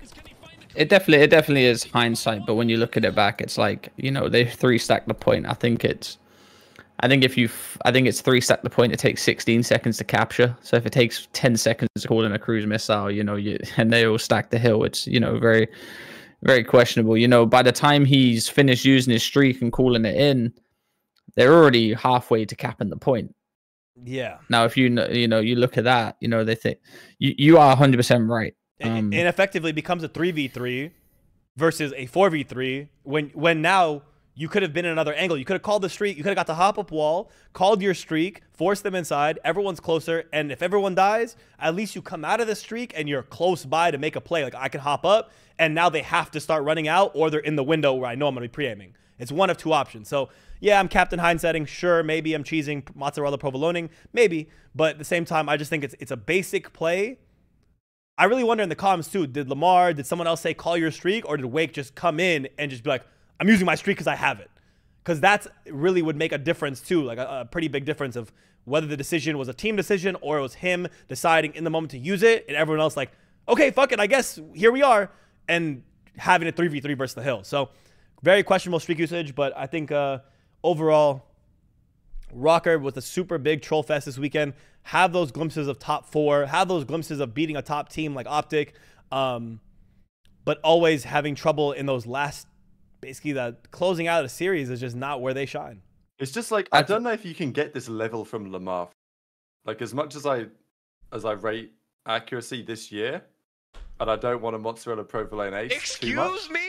but it's like, from what I've seen over the last couple of years, is Lamar going to keep slaying like this for the next couple of months? I don't know. I'd love to see it, but I don't know if I'm convinced that Lamar can. No, it's impossible, because even the top, like, you look at Jamie, for example, Insight, he just had like a, you know, MVP form event, and he comes back and he's like, it's impossible to keep that level of 1.1s, 1.2s up. And that's no discredit into Lamar at all. That's just COD for you. Like, COD is so day to day. 1 minute you fry, the next minute you don't. You know what? You know what? I'm gonna say that I understand where it's coming from, because it's like, for me to sit here and delusionally say that it's not possible that Lamar isn't shooting like that in the slaying category, it'd be dumb of me to not use the evidence of previous games and stuff. But on this team, I think Lamar's a player. Not only is he a good captain of a team, a good teacher of the game, but also he plays his role well, right? If the team needs him to be a hill kitty, sit in hill, get those important kills, get those objective kills, that's what he's going to do when he has a Pred and Sib around him. On this team, he's been forced to become more of a Slayer role and pick it up while Wake is, you know, playing a little slow. You know, he's starting off the year slow. Lamar's forced to play Slayer role, and he's done it well. He adapts to what his team needs, as long as his team needs him to be playing at this level, and, you know, also considering that in this game, the type of player he is, he's reading spawns at least pretty well, and he's generally very good at predicting where players are going to be. He's going to get his own, I think, no matter what throughout this year, unless the team super tanks down and everyone's just getting shit on, spat on.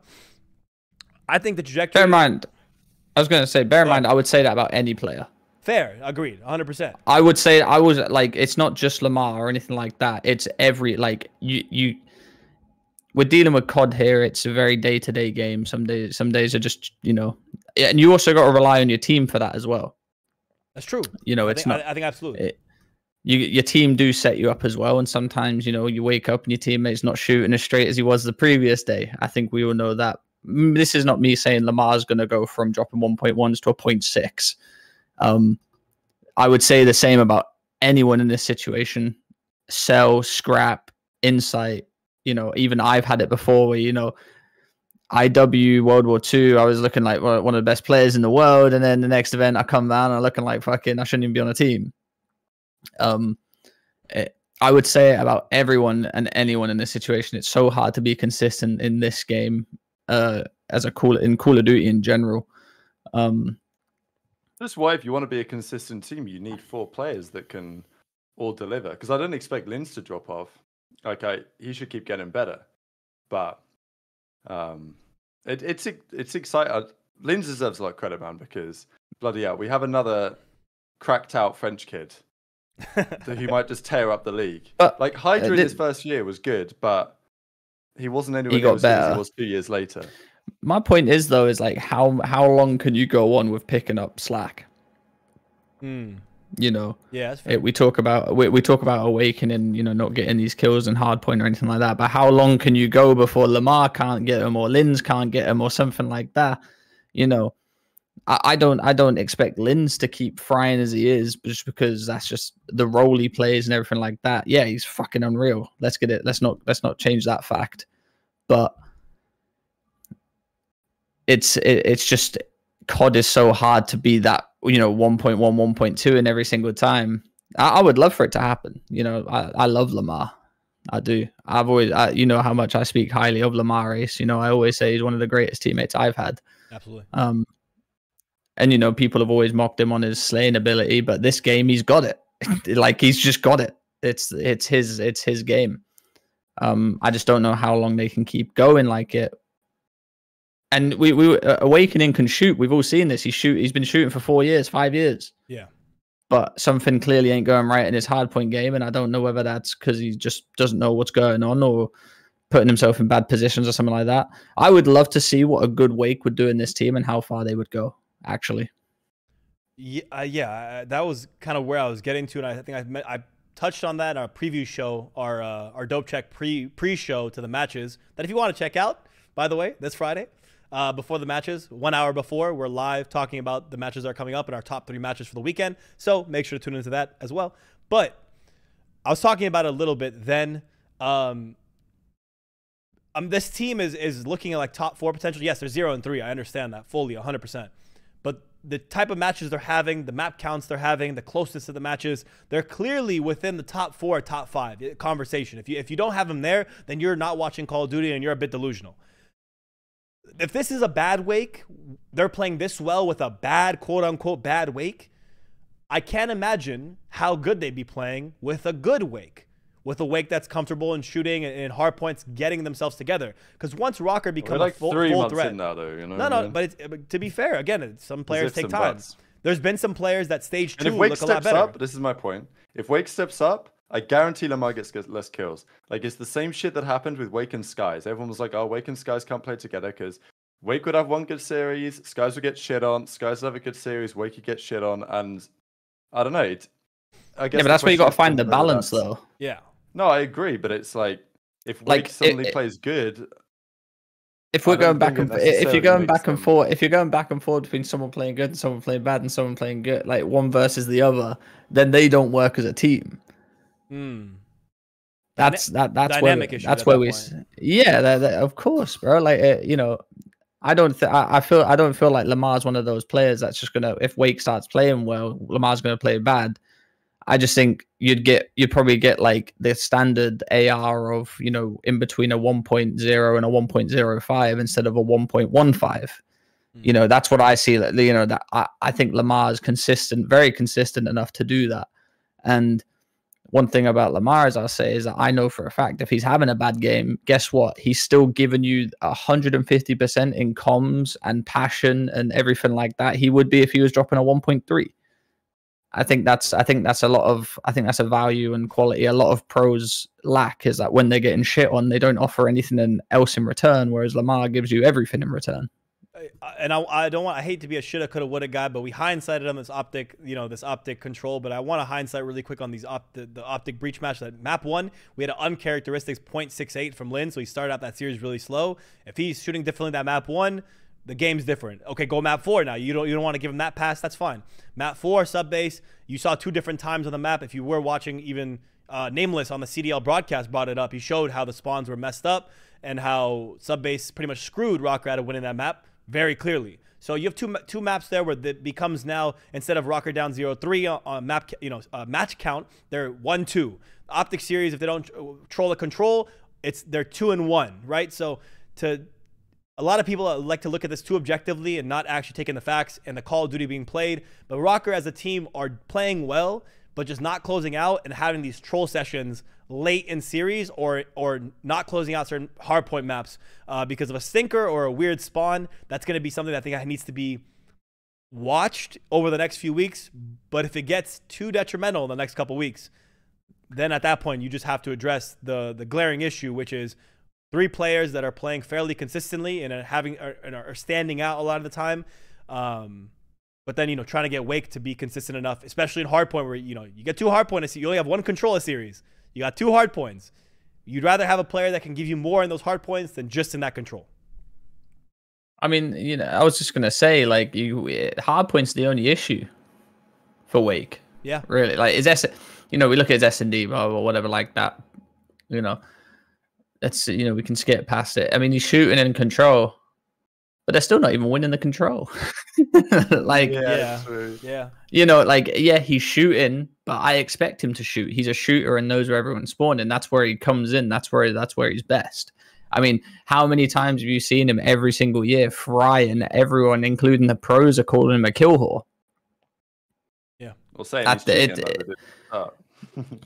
hey, I was one of them. He was good at that game, though. No, he was good at that. He was good at that game. Knew who this cat was, and then he just comes out of nowhere and has the best of. Which, you know, and that happens. But right now, you know, speaking of right now, he just looks lost on hardpoint. Control, I expect him to be good in because he knows where they're spawning, and you know, I'm not going to speak for Lamar, but I know Lamar. He's probably losing absolute fucking fool. Deep down, because Lamar knows how to play COD. You know, he's won. He knows how to play COD. Like, look, even go back to World War II of his TK team. You know, Theory was dropping 0.6s, 0.7s, and they were winning very convincingly. Like, he knows. Theory had a 0.78. Like, he knows how to win. He knows how to play. 0.68. Yeah, I think it was a 0.7. Like, either or, he got pissed on. And Lamar knows how to bring the best out of someone that isn't going to be able to shoot like that against, you know, the shoot like Simp and Abizi and stuff like that. So, obviously different times now, but to say, you know, we like you said, Ace, I think we give him 1 more week of matches, maybe even 1 more match, and if they lose to Thieves, I think they play FaZe, and then I think they play Thieves or something. Yes, FaZe. If they lose to Thieves, like, chalk it up. Yeah, I think the FaZe loss, if it goes to a close series and a FaZe loss, that's going to be a dagger. And then if it goes to Thieves and they lose that, then it's like then it's like Tombstone. It's over. You got to talk now. We're fucking garbage at that point. It's like you said, like, who's better than Wake right now? But there's clearly, in my opinion, there's clearly a bunch more people better than Wake and Hardpoint right now. Yeah, that might be the factor right there. It's not who's better at Wake overall, but who's giving more in the strategic breakdown of a series. I need a player more who can give me 2 hard points rather than 1 control, and can give me something in search.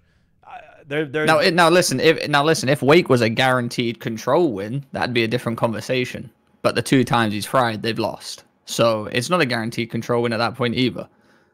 Yeah. So It's mixy. He just looked better in control. It's mixy though. I mean, again, I think we spoke about Rokkr a lot here. We could jump to Boston Breach, the team that Rokkr lost There's to. obviously some similarities. Yeah, there's the consistency similarities. Let's look at Boston's 2 matches from the weekend. Obviously, we've been looking at the one with Rokkr, but let's take a look at their 3-0 loss against New York. Not as pretty. I think like we have to cook Ace a little bit, Trey. Yeah. After slamming Snoopy a week, and then his boys get cooked game 5 and Snoopy drops a 1.2. Like I had to admit, I did have a little bit of a smile on my face. Of course, because, you know, I want to prey on Ace's downfall, but I just thought that it was quite sweet, really, wasn't it?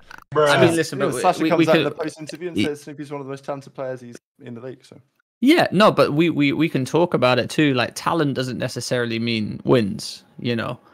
Like there's been so many talents where, you know, I played with Dylan Codd. He was probably one of the most talented I've ever played with. It doesn't necessarily mean you get win, just means you can see that potential on him. You just need to bring it out of him and, you know, turn him into that. But we've also got to talk about the 3-0 loss to Boston. To New York, sorry. Yeah. They got violated. Yep. this was bad. Yeah. They let's you know, let's not breeze past over this. Like, you know, they done something, you know, yeah, they done something to Minnesota. You know, if we're gonna sit here and cook, you know, Minnesota and, you know, everything like that, we got to cook everyone, and they got violated. You know, and you know, Priest was in my stream today, you know, vibe and everything like that. I even told him, you got focus up, get into the base. I literally told him, I said, listen, you're playing decent, but you got pissed on in that S&D versus New York. I'll say it to people. I don't give a fuck. I'll say it to people. He nearly dropped the 0 and 8. You're pissed on the whole series. He nearly dropped the 0 and 8. New York looked good. Let's not take away that from New York, but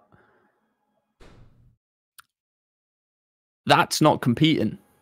I'll just say before Ace goes, like, if there's one series where Priester needed to play well, it's when you're playing the team that just bloody dropped you off their World Championship team, and you let the guy that they dropped you for fry your shit while you draw a 0.6. Yeah. Like, even if New York don't win anything this year, which they may not, but Priest is not showing anyone that, like, they made the wrong decision on present performance. And sure, they went on to beat Rokkr, and fair enough. But, like, this is a series. I know that Solik says it in the chat, like, against New York, it's expected, but I don't think it should be expected. Like, if you're a team like Boston that is paying big bucks and you want to try and win championships, this is the type of series you need to be taken down to the wire. And I don't know. I watched the ref was series also and doing the impression dishes. That I got. Okay, true. The ref was doing the dishes game one. You got to put the little asterisks by the series for that. But yeah, I don't know. My feeling is that the Slasher Priester AR duo just is not going to. Slasher's been playing better. I just don't see it in the same way that Wake and Lamar. Oh, you know, I don't know if I see the Slasher Priester AR duo lasting on this evidence. Well, it's like I said to you, bro. Like, we got to look at it as, you know, over the years. You know, has the Slasher Priester, has it worked at all like crazy, or is it just, you know, one of those things where you see it, it looks good on paper, and it just doesn't work out? I feel like with the roster change they made with Asim, you just got to let it go out, because Asim might be the person that can, you know, help him out. But from that New York series, it didn't look good at all. It didn't even look like a fight was being put up. And then that S&D just didn't look, you know, I always gas up the Slasher as being the best S&D player we've had in COD competitive. And I still believe that, but that S&D didn't look good. Okay. Boston Breach, man. Okay. I will take back, not fully, but part of my criticism of Snoopy. Actually, you know what? Screw that. I'm not taking back any of my criticism of this kid. My criticism is still valid. He's a gunny on the map. I don't disagree that he can shoot back and hardpoint and stuff. He's going to get his kills. But are they effective kills, right? If the maps are still going close to the end, to the wire, if you're dropping a 1.1, are they effective kills, or are you not? You know, do you get what I'm trying to say? His kills are a lot more like scrap kills and transition kills. But a lot of times he's where he is on the map, it's not about his kills. It's about where he is on the map and influencing spawns or messing up timings and stuff of that nature, right? That's where experience and Slasher and Priesta, hopefully Asim can get him locked in and appropriate his usage on the map. Did he play well against Rokkr? Yes. Was that maybe because of me and he heard some shit talk? Possibly. Do I apologize to Rokkr? Yes. But overall, they're a very inconsistent team. Against NYSL, it looked like we got one version of them. Against Rokkr, it looked like a whole other version of the team. Boston needs to find some footing, especially when you have a guy like Asim, who I think on this team, I wouldn't even say Priesta's the glue. I would say Asim is the glue of this team, more or less now. So it's kind of a different dynamic where I do think Preston is the X factor, that if Preston plays well, he's the X factor, but Asim is the glue. If Preston plays well, then Breach have a chance in any series. But if he's getting crapped on 0.6, 0.7, 0.5, whatever it may be, then Boston Breach literally fall apart and have no chance against any top or bottom or middle pack team. What do you want to say, Trey? There's not much to say, really, if I'm being honest with you. There's a lot to say on the next team. I just looked at the chat. I hate all of you, by the way. I hate all of you with the yaps, man. I hate all of you. No, but you were yapping, brother. Like, I mean, you're talking. I don't know. It's just what's the yap? Rose-tinted glasses people say because when they look back on the past, he has these glasses on where every play that Snoopy makes, even if he like clutches something, is like, ah, well, naturally that wasn't good because this. And then if he loses one, I remember when they played against, the 1v1 against Skies, he looked the wrong way. And maybe there's some mistake on that part. Maybe he shouldn't have looked away, but it's like a part that's called timing. But no, but we all sat there and watched that, and he played scared. Yeah, for sure. I agree. Like, I don't disagree that there are problems with Snoopy's style at times, but I just disagreed with Ace's perspective on what to do with Snoopy as a player. Like I said, sending people to challenges doesn't necessarily mean they come back better. You got to give them the time. You know, that's you look at footballers, you look at other people, you look at academy players that come through, they play with the first team, they get better over time. Now, clearly, they've invested a lot into Snoopy in terms of being that player for the future. You've just got to ride it out, regardless, win or lose. And, you know, they got violated by New York, and then they bounced back. I have a question for Rab, because Rab just pissed me off with what he said. Hey, Rab, would you build a team? Would you build a team with Lynz as your centerpiece or Snoopy? Answer that. I would choose. Be honest. Choose Lynz on the evidence of this season. Okay. If you had to build a team with Snoopy or Gwinn, who are you picking? That becomes a little bit more challenging. I mean, think about it though. Let me know. Chat, please answer too. I think the players that you're putting around him. I think you can go either way, but I personally think Snoopy is more talented than Gwinn. On what basis? On just raw ability. I'm genuinely a fan. Just gun skill, right? Of putting players. Yeah, just gun skill. Fair enough. That doesn't tell the whole picture, but I value talent quite highly when it comes to building rosters because I like to win. And this is my issue, right? Wait. Sorry. I have to cook. This is my problem. This is my problem. You value talent, but then that's the type of thinking that leads to like certain OpTic rosters that weren't able to win. You put talent together, it doesn't mean anything, but it's intelligence and smarts that make you win. That's why you brought the theory, or we brought the TK theory example. The smarts and intelligence of players can make a 0.7 or 0.68 or 0.78, whatever theories KD was, look great, look magnificent. Whereas a Snoopy 1.2 is still leading to a Boston Breach 3-2 win. Doesn't look good. That's my issue. And the fact that you have issues putting together a team with Snoopy as your centerpiece is what my criticism stems from. He's good gun skill, but he doesn't make intelligent plays on the map. That's the problem in essence. Thank you for putting it forward. Mwah. I mean, Ace is moving the All right, hang on. I'm going to cook everyone here right now. We say this about Snoopy, but we say this about Snoopy, Lynz, and Gwinn. Let's not make it out like their teams are doing good. That wasn't the question. The question was, who would you build a team around? That wasn't the question. But that's my point. Yeah, Rokkr are 0-4. 0-3 right now. All right. What are Carolina like? 0 and 55, something like that. I mean, they're probably 1 and 2 or something. Yeah, I think They're all 1-2. getting they're all getting the same record. They're all in the same boat. They've all got their own issues. Wait, stop. Hang on, You pissed me off too. No, How are they in the same boat? You just equated a 10th and 11th team to the 5th team in 5th place. How are they the same? Because we're sat here making out like they're all fucking winning every game. No, brother. The difference is that clearly one of the rookies is putting his team in a position to win. That's the one who's 5th place. Do you see what I'm saying? Oh, that team just had a better LAN event. Now they're all getting pissed on. There's more to it than one player. No, my point is not that. My point is, again, look at the games, look at the matches, look at the overall picture, not just this week. You're saying it's the same. 11th and 10th place are the same in your mind as the 5th place team that took Toronto to 5, should have won against OpTic, and should have won against Breach. How are they the same? This is my point. This is why I think even though Snoopy had a good series against Rokkr, who I'm fighting for, my criticism still remains until he could prove that wrong and put Boston in a position to beat, or even I'll move the goalposts back for Rab. If even he can take some of the series against a New York, an OpTic, a FaZe, or Toronto, the distance, then I'll give him his credit for being the difference maker that you need to be that kind of smart player to take one of those 4 teams the distance. And clearly they played NYSL and got piss slammed when it came down to it.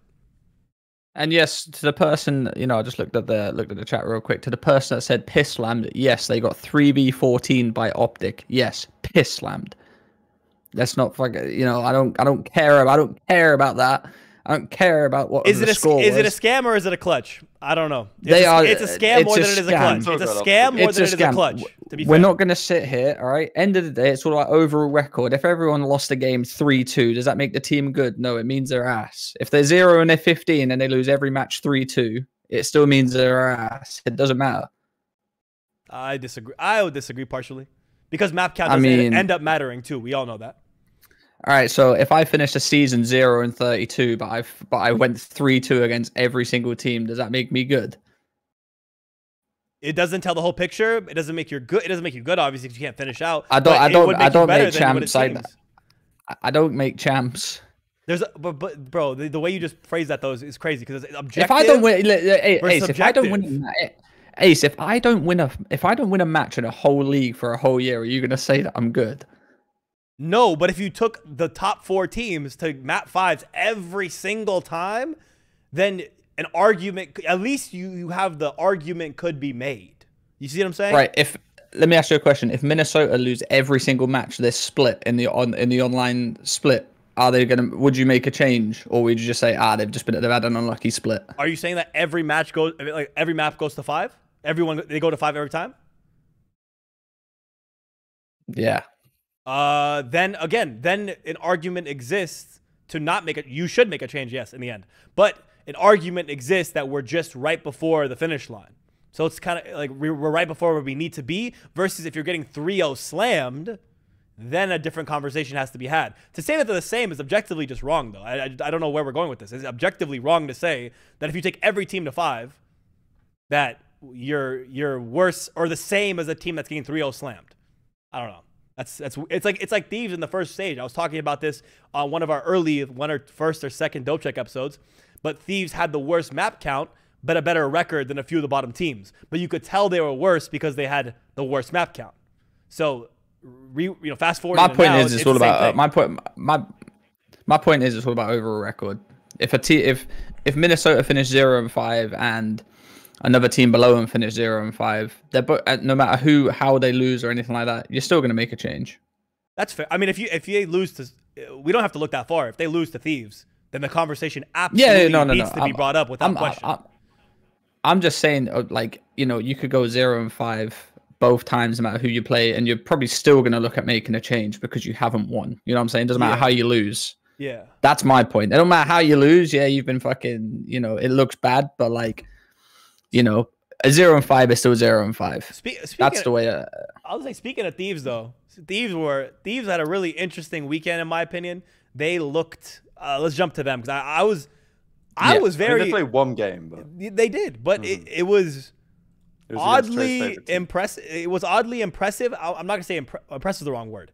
it was oddly satisfying to see them playing well, to see Nasty playing well, to see My boy Afro's back. Afro shooting I back know, a little that's bit. what I'm trying He's to say, back. baby. Yeah, it was good to see. So I mean, No, listen, we you know, He- I got a beat lot up on of the things to shits, say. let's be honest. I got a lot of things to say about, you know, Thieves and Miami.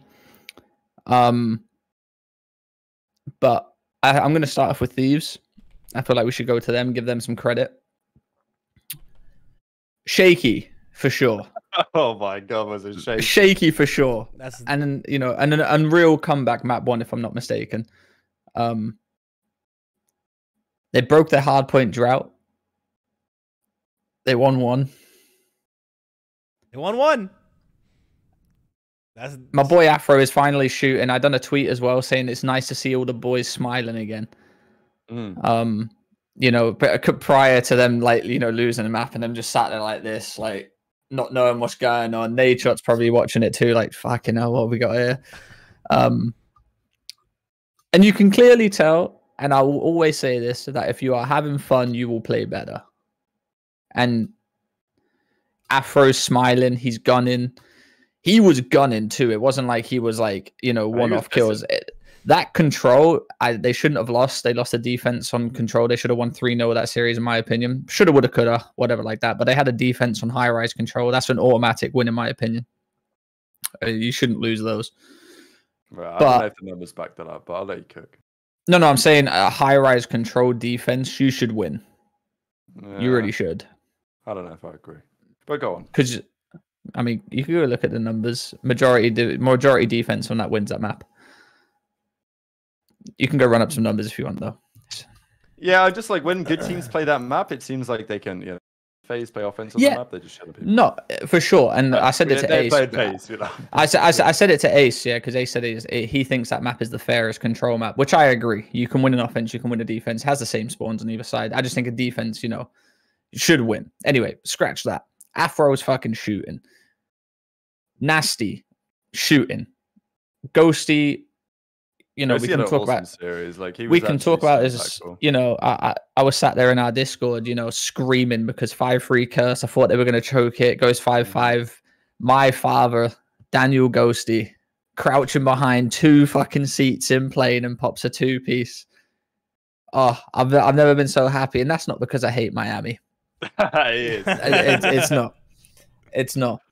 But nearly 20k damage, 2-piece 5-5. He's had a good series. They've all had a good series. They've played well as a team. They look like they're smiling. Hopefully they can continue taking this into the next set of matches. And hopefully it's not a one-off. I mean, what do we think about Kremp, right? Like, because in the series he's played so far, he's been kind of underwhelming. Like, there's only so many kills to go around because, like, I think Nasty's good. I think Afro is still going to be inconsistent. That's how he plays. But when he's on, he's on. It's just like so far, Kremp has been. He hasn't really done shit. Like, there's been no play that I've been like, damn, this guy is like. And he was good before in Boston, but I just don't know, right? Like, if Nasty helps the team and he helps Afro, they're not getting rid of Ghosty. It's like that's the role where if the team continues, if they struggle to make real strides from here, then you know that's the player that I would be thinking about right now. Because Joe Deceives is still on the bench.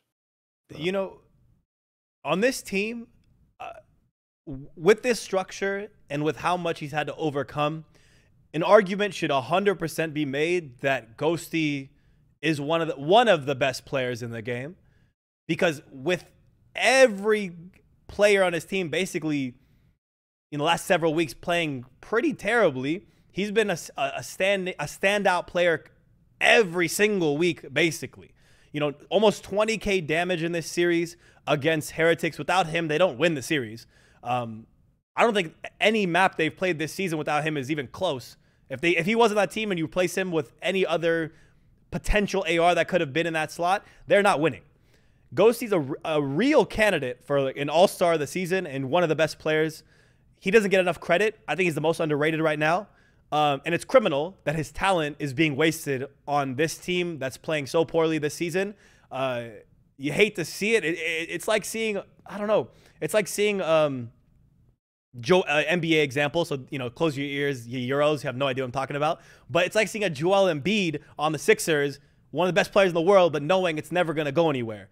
Ghosty's one of those guys. You got to get him some help, build the franchise around him, and LAT can really make some noise. I think if they do get rid of, it has to be Kremp or Afro. Afro did have a good series here, so I'm not trying to shit on him right now, but you got to get him the right structure and build around Ghosty, because with his comms, his skill, Thieves should be playing better, theoretically. Thieves should move up in the standings, theoretically. They just need to find the right roster around Ghosty, and I think JCap and Shane are the right guys when it comes to subbing in players and finding the roster that's going to make an impact in the league. I'm okay right now with letting them carry on. A little bit longer? A bit more time. No, I'm not gonna sit here and discredit the fact that they are, bottom of the fucking pack again. I think they're still bottom of the standings, right? Yeah, by 5 points. Let's not go away from that. But I think this is the first series that you've seen them play where they actually look like they're working together and have good teamwork. Now, be it not against the greatest of teams right now. We'll get into them later, or I'll get into them later, because you guys think I've got some kind of fucking hatred for them. But I do agree with you, Ace. I think, even you look at Ghosty on the OpTic team, there was a lot of credit from the players and stuff like that. Yes, he got dropped. But it's not like he got dropped for someone that you think was less of him or anything like that. He got dropped for Pred. That's Pred and Kenny. Look at it like that. Don't look at it as if he's been, thrown out because he was shit. There was just better players on the market at that time. Yeah, that you would consider better than him. I think you got to give a lot of credit to him too for having, for being as consistent as he has been in that team. Especially right now, I'm happy to give him this major, I guess, just to see how they fare up. You got to give them a chance. New players coming in. Kremp, obviously, like you guys said, hasn't had, Kremp level performances like he did on FaZe Black or in Boston.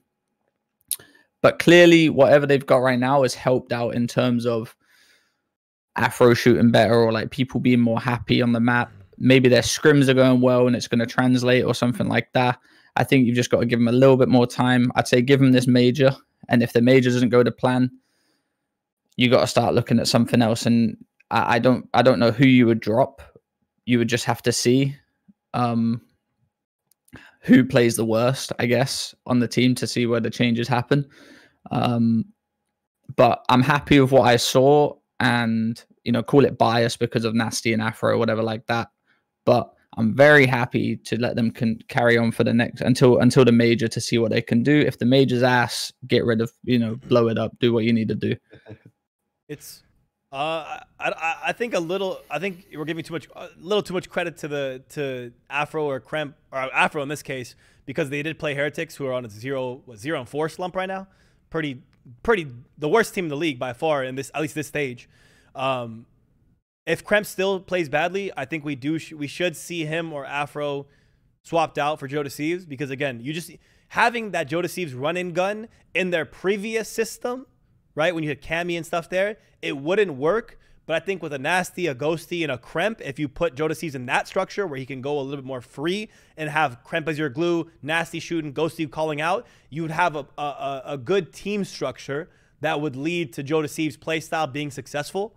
As of right now, again, I'm not convinced about Kremp or Afro just yet.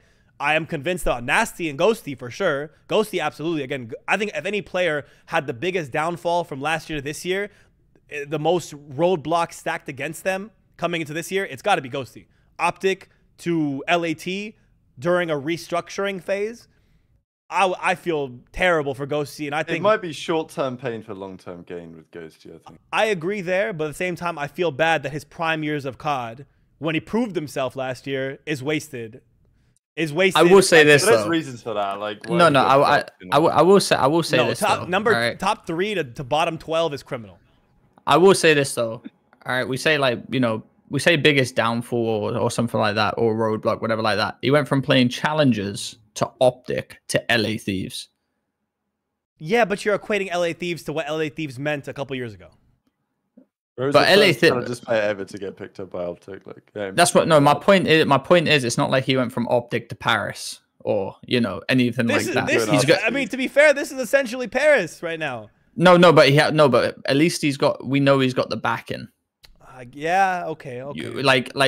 We know he's got the backing. Like if Nade wants to pick up some players, he can pick up some players. It's not like the situation can change. That's basically yeah. Like obviously they don't have the money like they did. Well, they do, but like they don't want to spend it because they don't see like the point in it. Like the budget isn't there. Yes. But it's not like you've thrown him to Paris and it's like, oh, Ghosty, who do you want to team with? These are the bottom top 64 challenger players. Take your pick. He's got like, and I'm not giving credit, Ace. I know it sounds like I was giving like a lot of credit. I'm just giving credit right now where it's due in terms of just the recent match they played.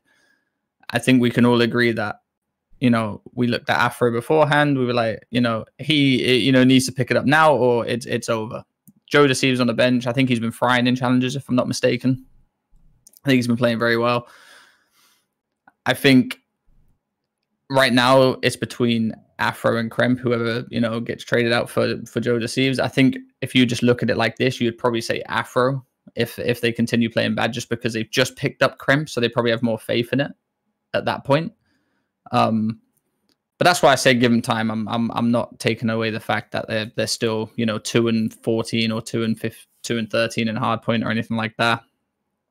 But give them time. Give Ghosty the credit he deserves, Nasty the credit he deserves, and congratulations on the win. It was a big win. They needed it to start.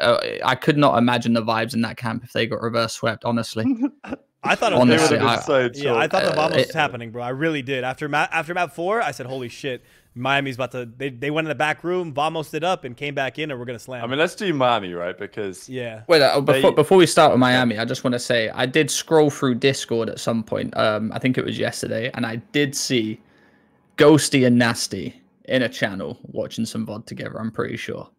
Wow, that's some good info right there. That's an exclusive info right there. No, I don't know if they were watching VOD. They could have been watching a movie. But my point is, it's nice to see two players that never really spoke or anything like that, chilling or watching VOD together or something like that, because they clearly believe that it's some good stuff working over there.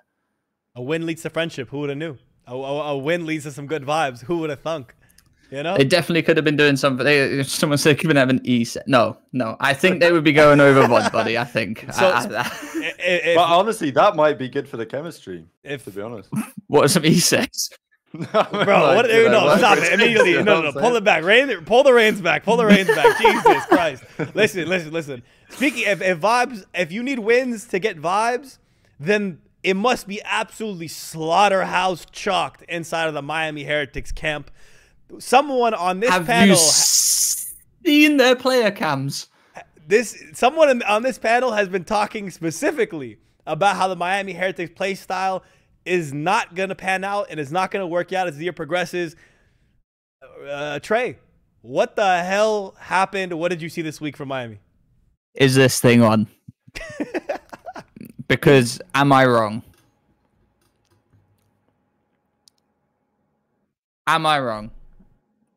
Now, you're wrong, everyone thinks I've got some sort of agenda. There's no agenda here. I don't hate anyone. There's no agenda.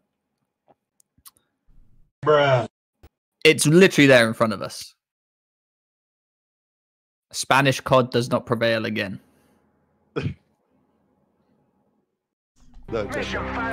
You can't tell me going 0-2 down to Thieves. Vegas and Thieves I lost to this week. Vegas and Thieves are lost to this week. Who would have thought? Now, I don't know what's going on in that camp. I really don't.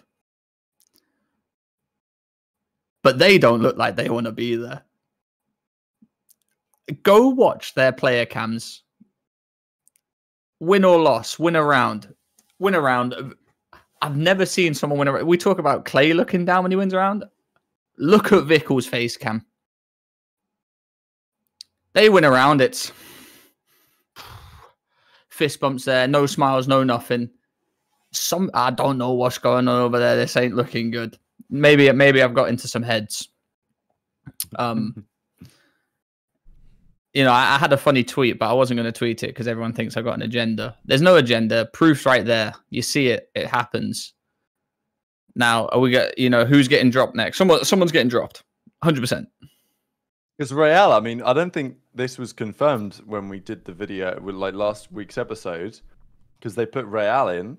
I mean, I guess we talked about it on the pre-show probably, but I mean, they bring ReeaL in on the bench. No, he's probably not ready to play, but I mean, as soon as you see them sign a second substitute, you know it's chalked, like internally. You know, 100%. Bro, my point is, you know, they're obviously going full Spanish route. You know how I feel about that. He can't keep the smirk off his face, this guy. You know, you know how I feel. You know how I feel about that. In my opinion, it just don't work. And it just don't. I got a source told me that the ReeaL visa was simply bottled by the Ravens. So surprise, surprise. They said, and by that, so like, can Heretics solve it? Like, so yeah, then the follow up to that was the source said that the Ravens had bottled his visa, but it wasn't chalked, as in he doesn't have to wait a year before he reapplies. So Miami should be able, and I believe are gonna get ReeaL over to the States and with the visa. Again, we've spoken. Trei has extensively spoken on how the Ravens, as an org, have done people he or himself wrong, and from the source, what they're translating to me and telling me is that ReeaL's situation was a mess up by the org again, and it wasn't actually due to like ReeaL's not chalked up in his visa. He didn't get rejected. It was a scam basically from the org, and Miami should have no trouble getting ReeaL over here to the States. That's crazy, Trey. Can you believe that? For him. So honestly, Wait, and you want me to be real with you as well? I'm gonna assume that this was a Ravens, like little bit of a plan from the Ravens in terms of if they couldn't get it done, that they weren't gonna try and carry on getting it done.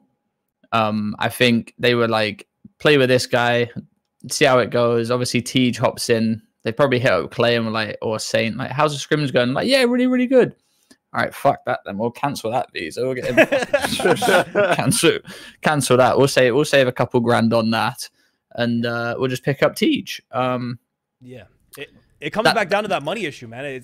I spoke on it the week week 2 or something. Week 3 it was before Trey, you were on the show, but I spoke on the fact that I speculated on the idea that ReeaL's visa was an org mess up rather than something that he just couldn't get in the States somehow, even though he's playing for a officially sanctioned league with Activision backing. You know, his paperwork is going to look good. Why would any reasonable place like, you know, Spain or anywhere in Europe deny you from coming to play in a professional league backed with millions of dollars? It makes the story just didn't make sense, right? And so that comes down to a money issue and a scam from the org. That's why it just had to come down. One thing I was going to say is the Ravens are very prone to blaming other people too when they know it's their fault. In my opinion, you know, ReeaL can, you know, say what he wants on this. I guarantee London hit him up and were like, the lawyer's fucked up, something like that. We can't get you out here. Deep down, London just thought, you know what, it's cheaper. Tej is playing well. We won't try and get him out here because if we keep him here, we're gonna have to keep paying him as a sub, and we don't want to do that. They've probably got Brian Saint on the bench because when they release someone or like they drop someone, they just get rid of them. They don't hold them. They're not doing what LA Thieves is doing, where they're keeping Joe on the bench. They just get rid of him. If they truly wanted him on the team, they would have held him. They would have got his visa sorted out. They would have held him on the bench until he got here, and he would have been here. We all know what's going on over there. We don't have to, you know. I've roasted them enough. I'm saying about serious organizations like Vegas don't even try and get European players because they say, they don't say, but they make it clear enough. We ain't paying shit for visas, so we're just going to sign the cheapest guys we can. Ravens pretend. They're like, oh yeah, no, we're a serious team. We're going to get this guy from Europe. We're going to put this team together. We're going to sign in, you know, Big Clay. And then, you know, they mess about. But to be fair to them, they did win a series this weekend. I mean, I don't really want to talk about Ravens. So I want to talk about Surge, but I guess we can finish in Miami quickly. Like, where do we go from here with this team, it might be chalked. Like, this is the thing. If you're Vegas, you're loving life. You've got Miami. You've got Surge. You've got Boston. You know, Thieves still. Ravens. Looking a bit suspect. I mean, yeah. Miami. Oh, let's look at Miami's upcoming. Miami's upcoming is New York next, which is pretty much assume that they're going to go down 0-5. Like, their record's going to get worse. And then you have Carolina and Minnesota to close out. So in likelihood, if you just play purely on current gameplay, at least, there's a high chance Miami ends this split 1-6 or 0-7. I thought you were gonna say 0-7. No, I was gonna say 0-7. I was gonna give them Carolina. Just, you know, I'm saying like almost best case scenario is 1-6. If you're Miami, I spoke on this earlier. You need to bring in ReeaL. I tweeted about this when they announced the ReeaL sub, that they need to bring in ReeaL as soon as possible. And I didn't put this on the tweet, but I want to say it here. Clayster doesn't identify bad rookie talent. He is known for picking good rookie talent. If Clay saw something in ReeaL, you have to assume the kid is good and can shoot back, right? That's why, to me, some people were like, oh, Eric Boom played well, or Journey this, or I don't give a shit what you're saying. ReeaL got scouted by Clay. Get him on the team. Vamos in the facility, brother. Get in. You sit these sticks and start playing. Once he's ready to go, I'm bringing in Journey too. I agree as well. Journey's take it. I'm two-man change. Journey played very well in their online qualifiers. Yes. You gave him one bad event with Spanish COD and you just chalk him up. No, Journey's been someone like there's drama there. I don't know if there is drama, but like there's got to be, bro. That Heretics documentary and shit, and they said the coaching staff was shitting on them. Like, I don't know, but Eric has been getting slammed like big time. Listen, like, you know, my agenda is always backed with some pretty hard hitting facts. I don't have an agenda on no one for no reason. Journey was, I think, probably their best player in the online quals in the first set, just from what he does on the map. He has one bad LAN event. I'm gonna assume there's some internal beef. What's with all this internal beef recently too? Why can't players just play? You know, like I take it back to me and Rated. We fucking hated each other. But as soon as we sat down on main stage and put our headsets on, it was business. No matter what. I respected Rated as I knew he was good. Rated respected me as I knew he was good. Out of game, yeah, fucking hate me you want. As soon as you put that headset on, we are teammates, we are friends, we get the job done, and then we can fuck off again. Too many good players and too many good teams are being ruined by this internal beef that's happening, and it sucks. Grow up here. Not everyone likes each other. You're professional players. This ain't Love Island. Get a grip. Miami, again, we've talked on this before, but Miami have put themselves in a bad corner. They don't even have a 2-2 split in terms of their no NA players in the team, so they're forcing the hand at Spanish COD. Whether Spanish COD is consistent or not, that's a debate for a different day, and that debate we've had already. But it's more the fact that Miami at some point needs to accept that they need to get some new talent, and the situation they're in is going to essentially force their hand to have to restructure at some point and send some Spanish players back home. You spent a lot of money bringing these guys. Oh, sorry. I was going to say, spend a lot of money bringing these guys to the States, visas and everything else, and also just incorporating them, obviously, with a facility and in Florida, everything else. But at some point, you're going to have to accept the fact that building a sole European team with no English involved is going to blow up in your face. And the fact that no one saw this early on and no one saw it as a problem coming in seems like they were overly optimistic and overly idealistic rather than looking at the straight reality that Spanish COD has never done anything in Pro COD. I think we had the discussion about this, didn't we, Rab, where the best thing they done was qualify for the Pro League where they ripped MethodZ off a heady. I think that's like the most iconic thing Spanish COD has done. I mean, it's probably true. I think that's the only thing that we can really, you know, it's not like they've won events or anything like that. I think that's the most iconic thing they've done. They've beat teams, like, for sure. But I think like the most like they've done is that. I think we've also, if they do that, Ace, if they, if they do, ever go down the 2 split or, bring in an American, I feel like we got to change the coach too, bro. I mean, Well, that's fair. exactly. I think That's you fair. know, I don't think they will though.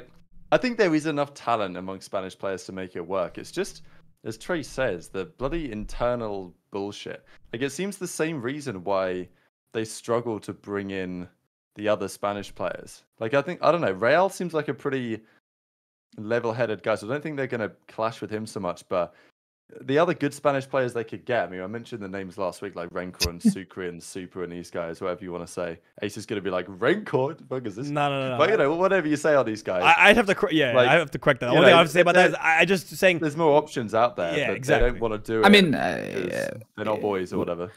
but we look at like the coach. I'm not saying you have to be a good player to be a good coach, but MethodZ weren't a good player. I mean, by all means, try and cook me, but Excuse me? But by all means, like, no, I'm being dead serious. Like, I'm not here to be friends with anyone. I'm here to be dead serious.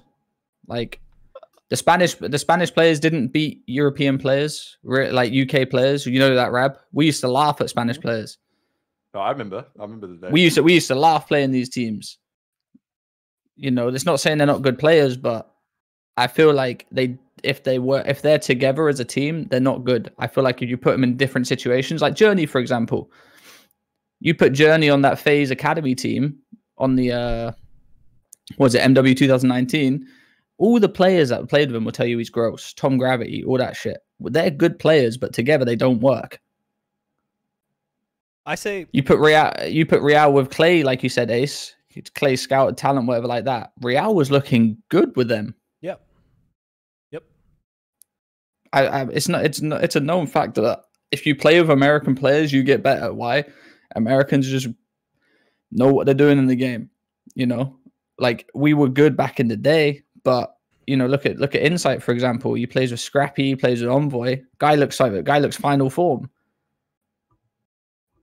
I think this team, if you were to take this 4, put them under JCap and Shane, this team would be very good.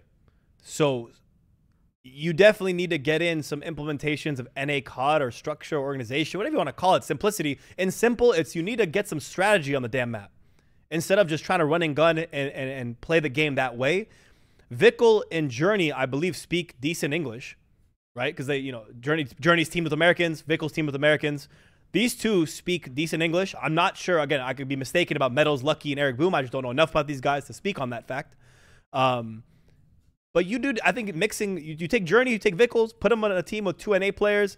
Whether, it might be rough in the beginning. You might be looking at like a, who knows, a Donnie and an Exceed or a Brack or, it might look weird in the beginning. But I think the sooner that Miami blow it up and decide to actually take their slot in the CDL serious and play with the best players instead of the true friendship organization, that will be when Miami can be taken seriously. I mean, look at Vickle when he played last year on MW2. I mean, no, he was good for Miami. I'm not saying he was unreal, but he was good. He was good for Florida. Yeah, he was. And they were winning matches. They brought it back to the Spanish-only friendship type of league. Or, again, everyone likes to talk about the rest of the league as being friendship league, but the glaring example of the biggest friendship team league, whatever you want to say, is Miami. There's no one else who comes close, to be honest.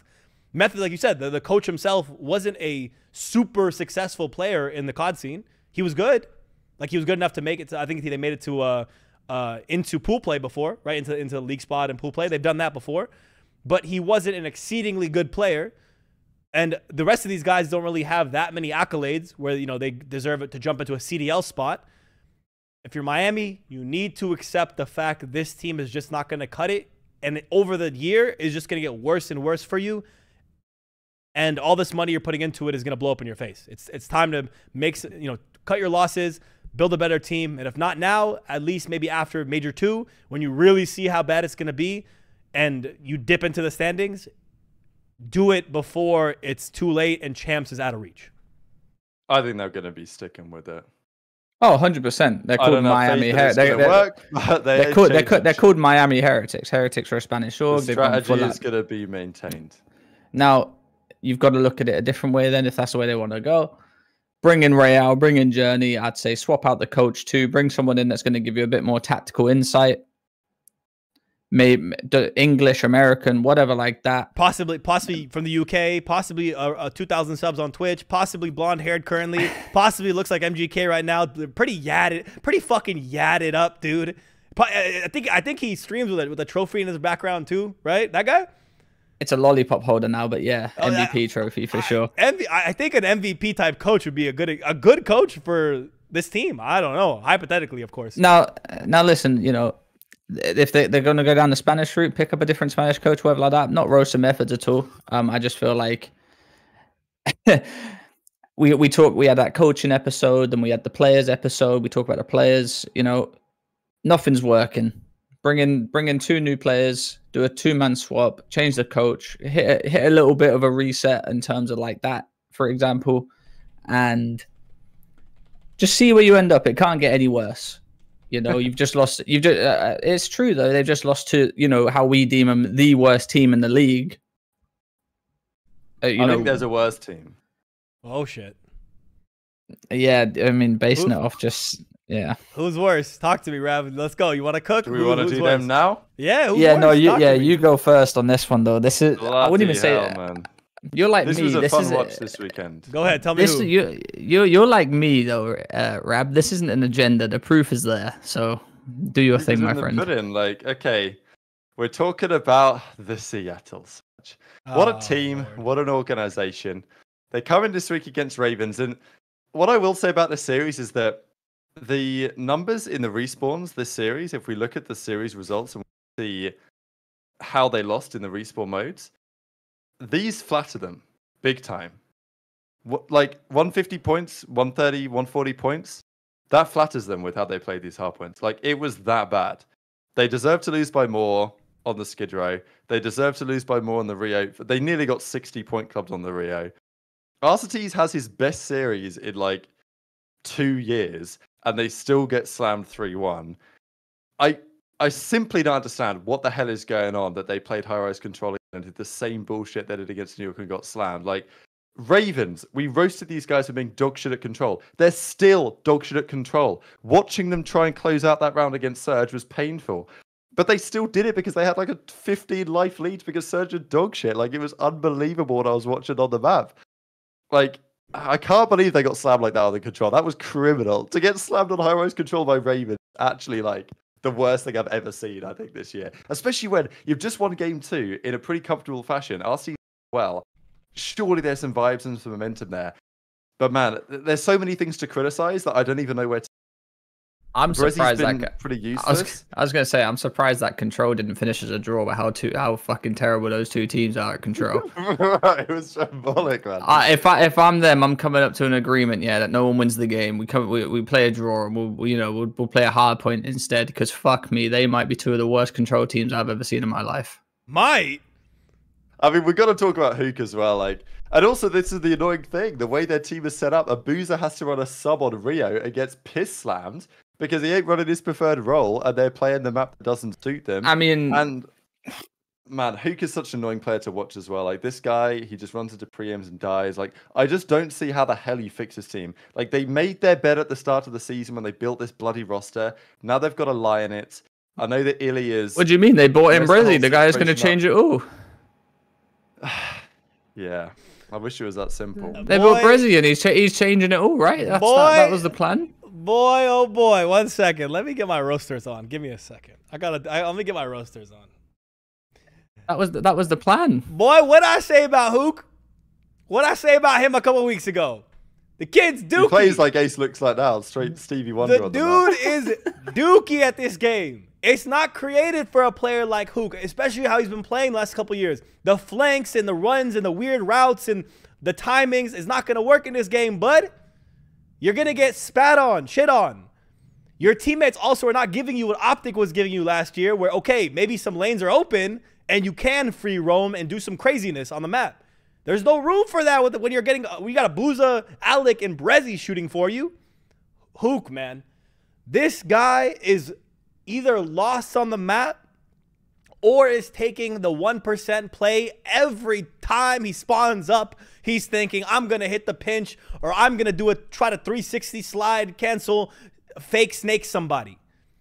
Also, this guy Brezzy's a blatant, I red flagged it, Scump Watch Party red flagged it. This guy's stare glitching. How many times can this team fucking do the same thing again and again? You have a magnifying glass on you, and you're still doing it. CDL player to break a GL. Nah. Listen. I'm being real. They are fucking dog shit. I'm doing the exact same thing. You legally blocked, bro. I'm doing the same. They're fucking. Listen, I didn't think a team could be the like. You know, we looked at Thieves and we're like, they can't win a hard point. This team can't fucking. This team can't win, dude. This team can't win a thing. They're S&D. They're getting just blessed in it because of the cheese terminal, bro. On respawns, they look disgusting. It is right. They look horrible. If they didn't play terminal that series, I think they get 3-0'd. Bro, if they play, yeah, they play any other search, they're getting waxed, slammed, choke slammed. And again, it's not even that they played well on that map. Alec just had the map of his career at 14-3.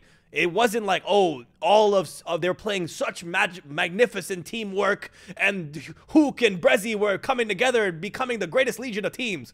It's Alec dropping 14-3. The only reason why you won a 6-3 search on terminal. Shout out Alec, though. That's a positive. That's a positive. Alec had a good series. We'll give it to Alec. Bro, congratulations. He's been better. He's been better. No. Wait. I don't even want to give him this credit. I don't even want to give him his credit or the credit. Wait. We got to. We got. You know, he had a 1 point. No, it's still shit for sure. No. We got to give him some credit. Here's why though. 68-60 is the story of the overall. We did this with Wake, right? We took away his credit the same way. I have to do this with Alec too, because if you take away this 14-3, he ends up with a 54-57, 0.9. 0.96, 0.97. He played the best, but did he even really play that well? No. The answer is absolutely not. I don't think I could play that well in that team. They let Fellow drop a 1.25 against them online. Like, I don't feel like, obviously it's like, you know, I agree with what you're saying in terms of taking away like their thing. You know, you look at we done the same with Wake. We done the same with Wake. That's why we have to be fair. Yeah, that's why we have to be fair. Yeah, that's perfectly fine. I think the reason I'd say I'm giving RCEs his credit is because his team are by far the worst team I've ever seen in my life. Oh my god! Right now, that's a dagger, bro. Yeah, that's they like. Obviously, I'm being subjective. I'm being a bit OTT. They're not the worst team I've ever seen in my life. They're the worst team in the. They're the worst team in the league by far, and it goes back to that statement. Why the fuck did they bring Brezzy in? I mean, why'd they get rid of it? You're asking us like we know. We're shocked. We're as shocked as you are, brother. And that's my point. Everyone's like, "Oh my god, Brezzy's not bad. Why are you roasting Brezzy?" I'm not roasting Brezzy. Let's get out there. We've had this conversation 3 episodes in a row. Everyone thinks we're roasting Brezzy. Yeah. Brezzy's good, just not for this team. Yeah. Brezzy wasn't changing it. Brezzy was stare glitching. Still didn't change the fucking team. Actually, he didn't even get. It don't make no sense. No. You gotta get. You gotta get rid of Hugh. I feel bad. It pains me. Pains me to say it. You gotta get rid of Hugh. I love Hugh, but when I said I didn't realize anyone could I'd said I don't believe anyone could fall off. He might have as like a solo sub. I mean, he might have in this team. Yeah. I feel bad, bro. You know why I feel bad? I feel bad for Brezzy. And I feel bad for him because his stock as a player all this time in challengers and stuff is going to be deteriorated because of the fact of how bad he looks on this team. He is not a bad player. We all can agree he's not a bad player at all.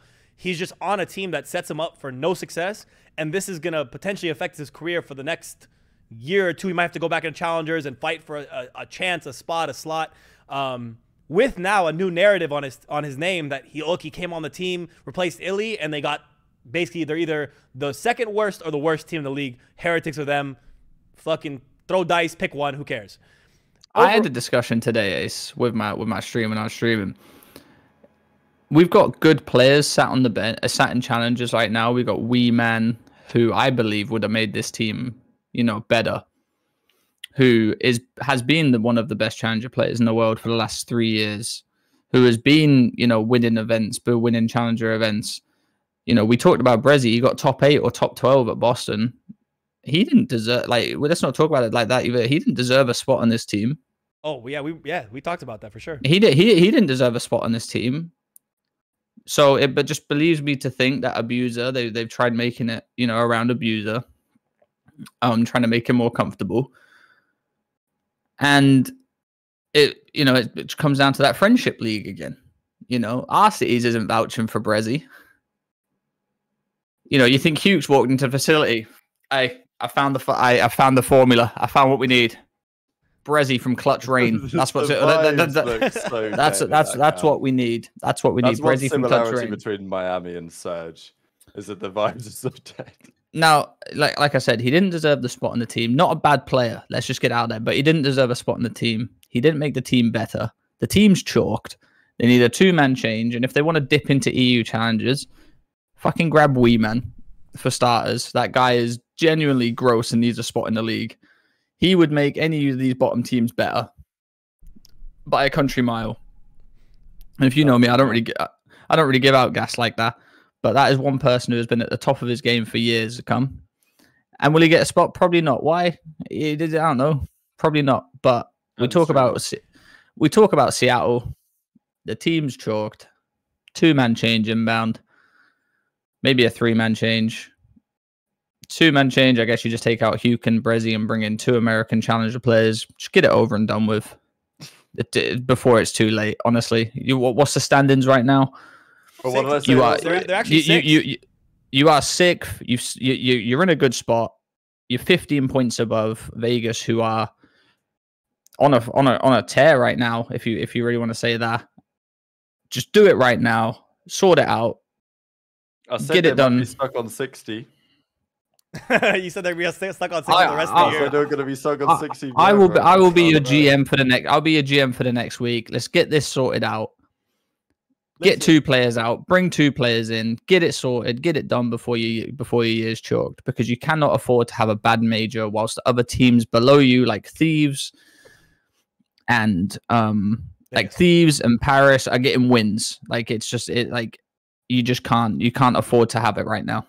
Another example of the show continually calling Legion Paris. I'm not the only criminal here. All 3 of us are actually guilty of it. We've all done it now. The last couple of weeks. But it's the only thing I can do. Seattle have 2 options, right? What Trei suggested, getting rid of Brezzy and Hook and bringing in 2 NA players, whether they're ex-pros or challengers players, whatever. That's one possibility. The other one is more rogue, but at this point you have to commit one side or the other.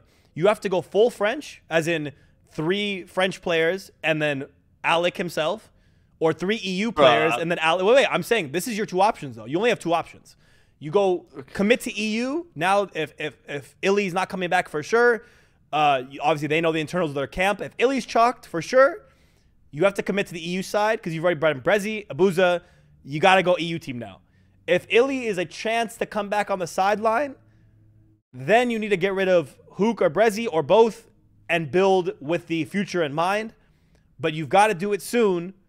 Your last chance is basically letting this go till Major 2 and then deciding right after Major 2, because this 6th place slot is going to last.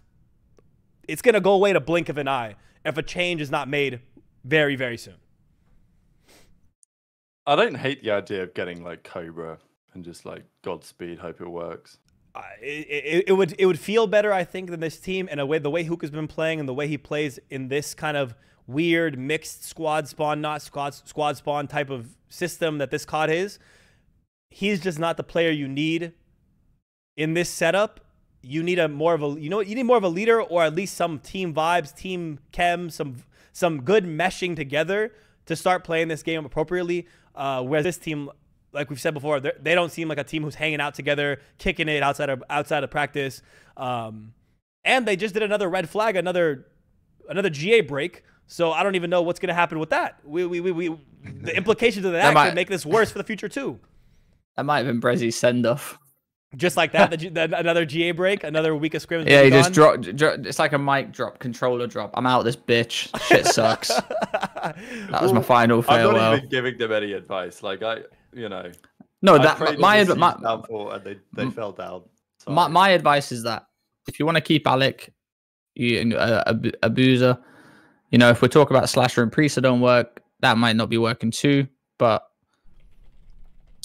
I say, you know, if they really want to go down the French route, I don't think bringing Cobra in for Hugh does anything. I'm gonna be real. I really don't. I think you need to get. I don't want to go down the French route. Not everyone's Hydra. You know, we can't. It's like when people picked up the, you know, the best thing for, you know, trying to be the next simp. There's no next simp right now. There's no next Hydra right now. Get 2 Americans in. Get Alec back. You know, feeling comfortable with the Americans right now. He's doing French lessons or whatever. Get him back. Get him feel. You know, I'm not saying Alec's going to be back like he was before, but I think you bring in 2 players. Maybe, I don't know, Pierce or something. I don't know who you could get, to be honest with you. I don't know what's going on, but I just feel like you're 6th place, you're in a good spot, and before you spiral out of control while these other teams are picking up wins below you, do it now before it's too late. The other thing I want to address too, because I've heard some chatter, is that JP on stream, I guess, said that Seattle never had any punishment for their GA breaks, like they didn't lose scrims. JP, I don't know if he's uninformed or something. Maybe I'm not informed. But again, my sources actually say that they did get only a week. I thought it was gonna be a month per what we saw with Ghosty's podcast appearance when he said about the new punishments. But I guess the pros deemed the third offense, the quote unquote third offense, that Hook did on Karachi on the car, they deemed that not to be a snake. So they only got the 1 week ban of scrims, and then they played, I think, like only a few scrims at the LAN, but it was a week of scrims that were off. So I don't know what JP heard, or maybe they were playing top challengers teams, but they didn't have pro scrims from what I know. So maybe I got to talk to JP and see what he knows. But as far as that clip goes, I saw that Seattle had 1 week chalk, but at this point, they're back in normal scrims, normal schedule. After the Brezzy thing, I don't know, but up until then they have been scrimming since then. I mean, if JP's saying that, then it makes no sense to why they weren't scrimming. Maybe JP is out of the loop, or maybe they just didn't fucking like each other and didn't want to scrim. Because I was playing with Alec in UK times at like 10 a.m. UK time, which is 4 a.m. US where he is, or even a bit later. And he was playing, you know, late, saying that he didn't have scrims because they've been blacklisted. So that was the other follow-up too. Again, like you had Trei came in himself from the direct source, was saying it too, and playing at 5 a.m. Live. This was, again, a reminder of when this was. This was like, I think, the week back from the major, correct? I think so, yeah. Yeah, it was early on. Again, so it was early on. I'm not discounting the fact that how much of an effect that first week has. That's arguable. But they did have a point where they were not scrimming when other teams were beginning to start scrims up. So JP might be uninformed. Maybe he's, in his mind, he's considering challenger scrims with them to count, maybe. But I don't know. I just want to clear that up because it was a point of, you know, it makes it. I don't want us to seem like we're ever trying to spread misinformation or we're saying something wrong here. It's coming from sources. Trei was playing with them. I was watching the stream myself. So, like, this isn't something we're making up out of nowhere. Seattle did have a week off. So, I don't know. Just want to talk about that for a second. But jumping ahead, though. We only have a few more teams to talk about. OpTic, of course, the team that we must speak on. Let's jump to them. OpTic, Rab, whoever wants to start this off, go ahead. I got my own feelings. I'll go with them, this one because, like, I think I guess I want your guys' perspective and in the chat on whether you think this was a good or a bad week in some ways. Which series do you want me to open up on stream? Rokkr or LAG? We can do I think LAG. We'll do the Rokkr one earlier, I guess. Huh? Okay. I got it. So, I think the LAG one was, if anything, to me, it wasn't more interesting because, I mean, that Rokkr series against OpTic, you only see one series of that a year. But I thought that after the way they won that series, that they would come out and just big dick LAG. But they did the same bullshit again, map 1. And I've seen this with every OpTic team now for the last 3 to 4 years, that when they play a map against a team that they think they should win, and it doesn't go their way, at the start of the game, they just don't trade anything and go 1 by 1 and guaranteed loss.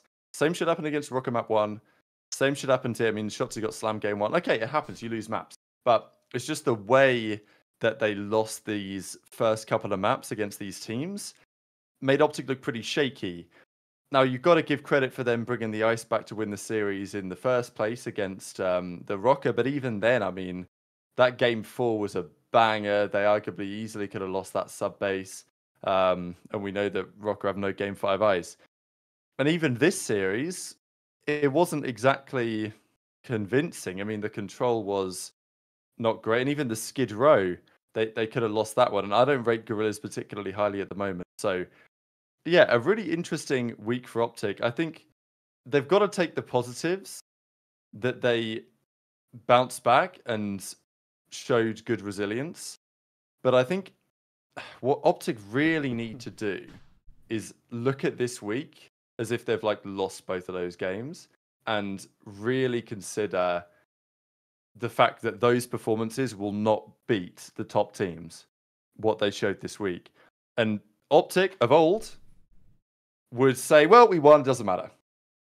I don't know if the culture is any different now, but it certainly needs to be, because a seriously top team looks at those games and takes a load of lessons. And I think that OpTic with Kenny and with Karma should be a team inclined to do that. But I don't know if they're going to learn from these series what they should learn from these series. And the fact that Kenny is now there and Karma's now there and they've got Pred and they're still doing that run in and die 1-by-1 trade bullshit, which they did in the last couple of years that cost them, I think it's pretty concerning. So I'm actually looking at this week as more of a negative moment, actually. I mean, we speak about, you know, the bottom teams not looking the greatest. We need to speak about the top teams not looking the greatest too. OpTic don't look fantastic. They don't. They look very shaky. They should have lost to Minnesota. They clutched up very well. LAG still looks shaky. And then you look at, you know, compare them to New York, who, you know, we thought, you know, look shaky at the LAN event. They've come back and they look fucking good. They look very good. You even got Dashi in his interview saying they have no idea how they're winning how they're winning. Which, you know, if we try not to talk bad about OpTic, because, you know, people don't like us when we talk bad about OpTic, green wall, scump and shit. But I think it's fair to say that if you are a true OpTic fan, that you can't look at these matches as a good win for OpTic standard, for the players that they have, for the team that they have, for the standard that they, you know, are supposed to set. I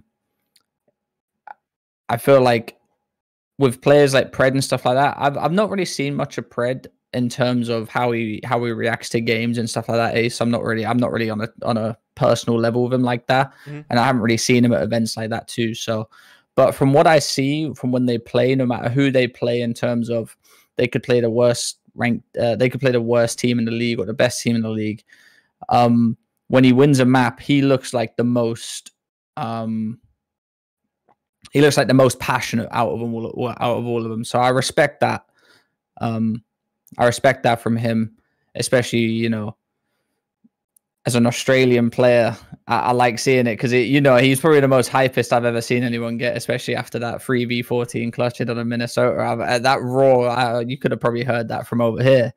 But on a level of OpTic, you know, we look at them as the third best team. They didn't look good this week at all. Yeah. And we both roasted OpTic. It's crazy. I've gone for the green light there in the back. Guys. Green all, baby. Dashi is phenomenal. Dashi Great. Here we go. Might be, again, the best they are in the game. He is playing at a level that is unreal, and it's not like a Dashi we've seen in prior years. He's playing Hill Kitten. His slang is catching up in his new role, and he is a damage dealer on the map. Dashi is playing unbelievable COD. Patrick Aches Price, you need to shut your damn mouth about the kid. He actually gave Dashi props. No. I watched it back. He gave props now. Yeah, because he said about the new role, you know how we sat there and spoke about Dashi needs to just run and gun and be that guy that's fucking shooting. Yes. That's when he said that. That's when he said that now. Yeah, that's what. No, that's little bit what more. Ace was saying. That's what Ace was saying, Listen, and we all agree. Listen. It was the belief of like trying to tell him what he has to do. The team was still gathering. They're all playing. There was Shotzi wasn't playing that well. Dashy was playing okay. He wasn't even playing bad at the time when he was getting criticized. That was my issue. He was getting criticized for not even playing badly. He just wasn't playing that well per Dashy standards. But now, fast forward, this is what we expect of him. He's one of the best ARs in the game. And people need to stop getting on people, especially his back and generally players' backs when they're not having a great week. You got to look at the trajectory. You got to look at the pacing. You got to look at what his teammates are doing on the map. I'm very happy to see Dashy excelling, looking like the player he should be, and still being a beautiful hill kitten the whole time while he's doing it. Cook. I agree. Best AR in the game. I think talent-wise, yes. One of the best. I can't take that away from Scrap. I can't. It's arguable for sure. Now, I feel like there's no like best AR in the game in terms of level skill-wise. I think you can only determine like best AR in the game or best player in the game based on team performances, and there's no doubt that Dashy makes this OpTic team better. There's no doubt that he's actually coming back from this whole like public slander that everyone gives him, win or loss, and he's actually performing when his teammates aren't performing. You expect it from Dashy. You expect it from an AR that even if his subs are dropping 0.9s, you expect him to be 1.1s, expect him to be positive, and he is doing so. So credit where credit's due. I don't know why everyone roasts him anyway. Actually, yeah, that does piss me off a little bit more, just to coming from that aspect of being the scapegoat just because I guess he doesn't criticize the fans or anything like that. He just lets everyone talk. There's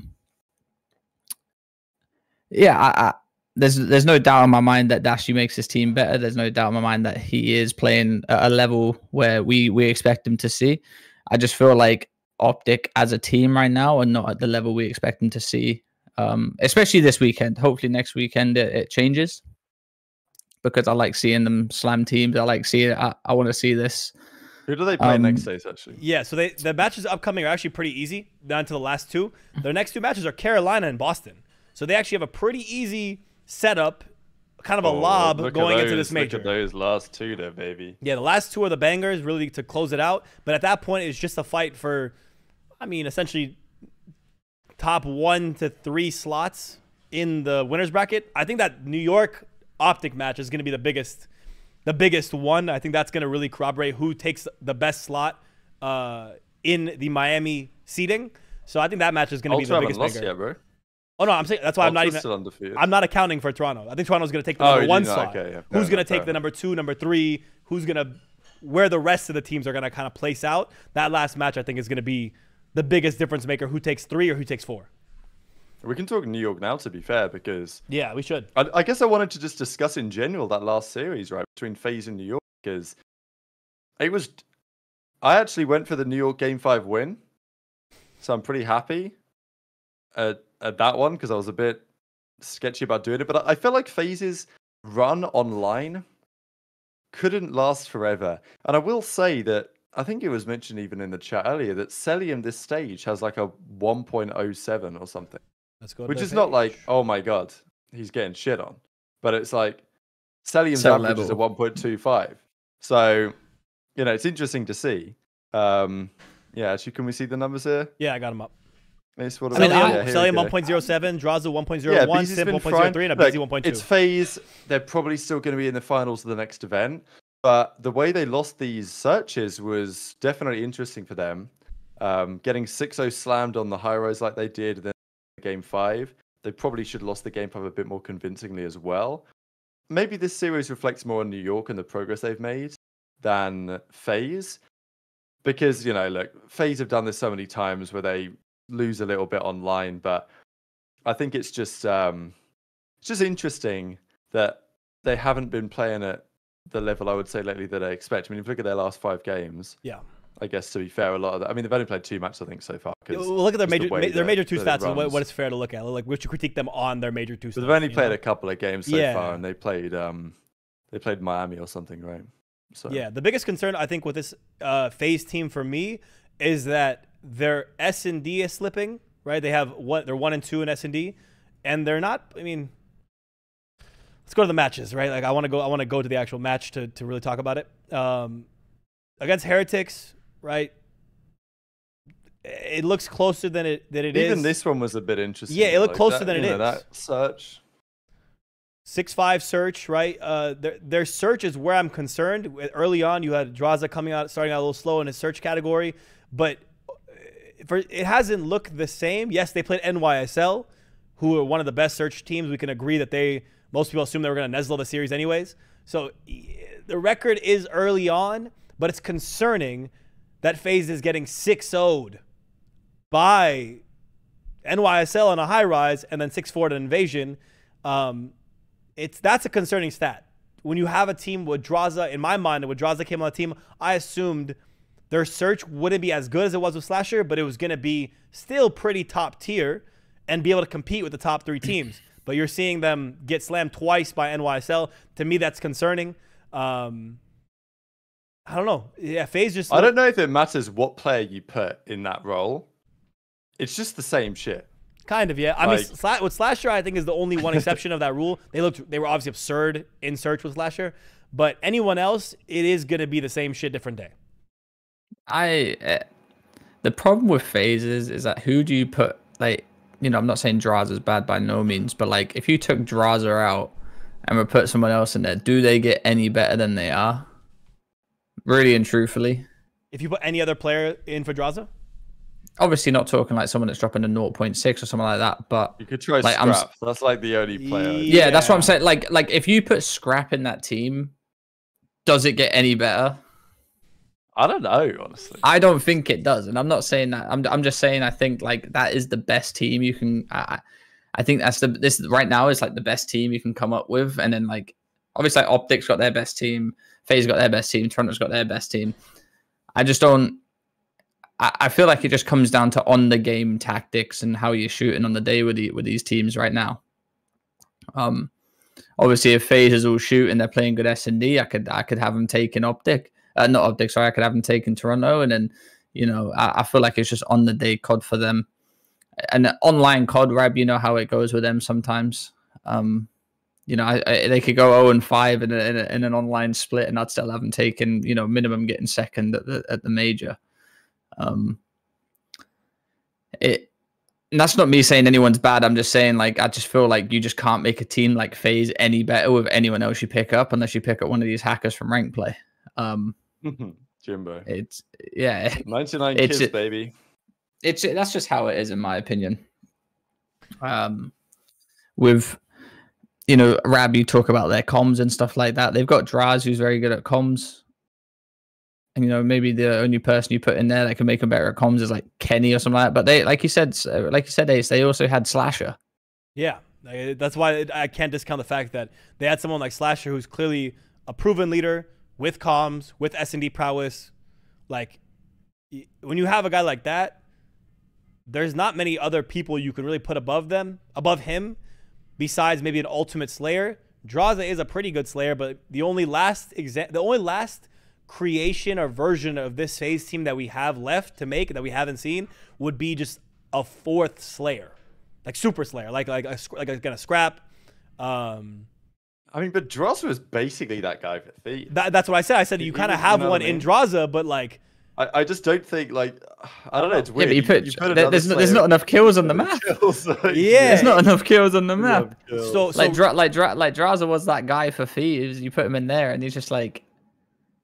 Wait, I just want to reiterate to everyone that, like, here's this: we're not roasting FaZe for being. There's no one on FaZe that is shit. We don't think that. We just think that, like, they can't pick up anyone else right now. Like, even if they came second in the next major, even if they made a roster change, the best team they have right now is the one they have. Well, I have a thought too. And I want to pose it to you guys, pose it in the chat, and just see what we think. You think going into this game, MW3, FaZe would have been better off holding on to Slasher? Do you think they'd be better right now than they are if they just kept Slasher going into this year? When did they finish at champs last year? I can't remember.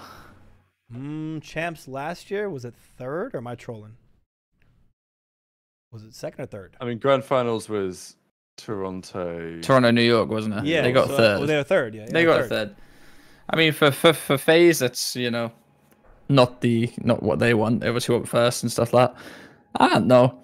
I feel like when you look at Draza and you see he's available on the market and how well he was doing for Thieves and world champion, and on the bias level of how well he's been performing the past few years, you can't really say no to that. I also think there was probably some pacing issue with Austin and Cell on the same team. We've seen Cell go from Black Ops 4 Cell to challenge everything to being a very, I don't want to say very slow, but he's definitely slowed down in that aspect. He's definitely turned more into, instead of a flex type, scrap type of Slayer, he's gone down to an AR type Slayer. You look at Scrap, he's zooming about the map chat and everything. He doesn't give a fuck. He thinks everyone's shit. But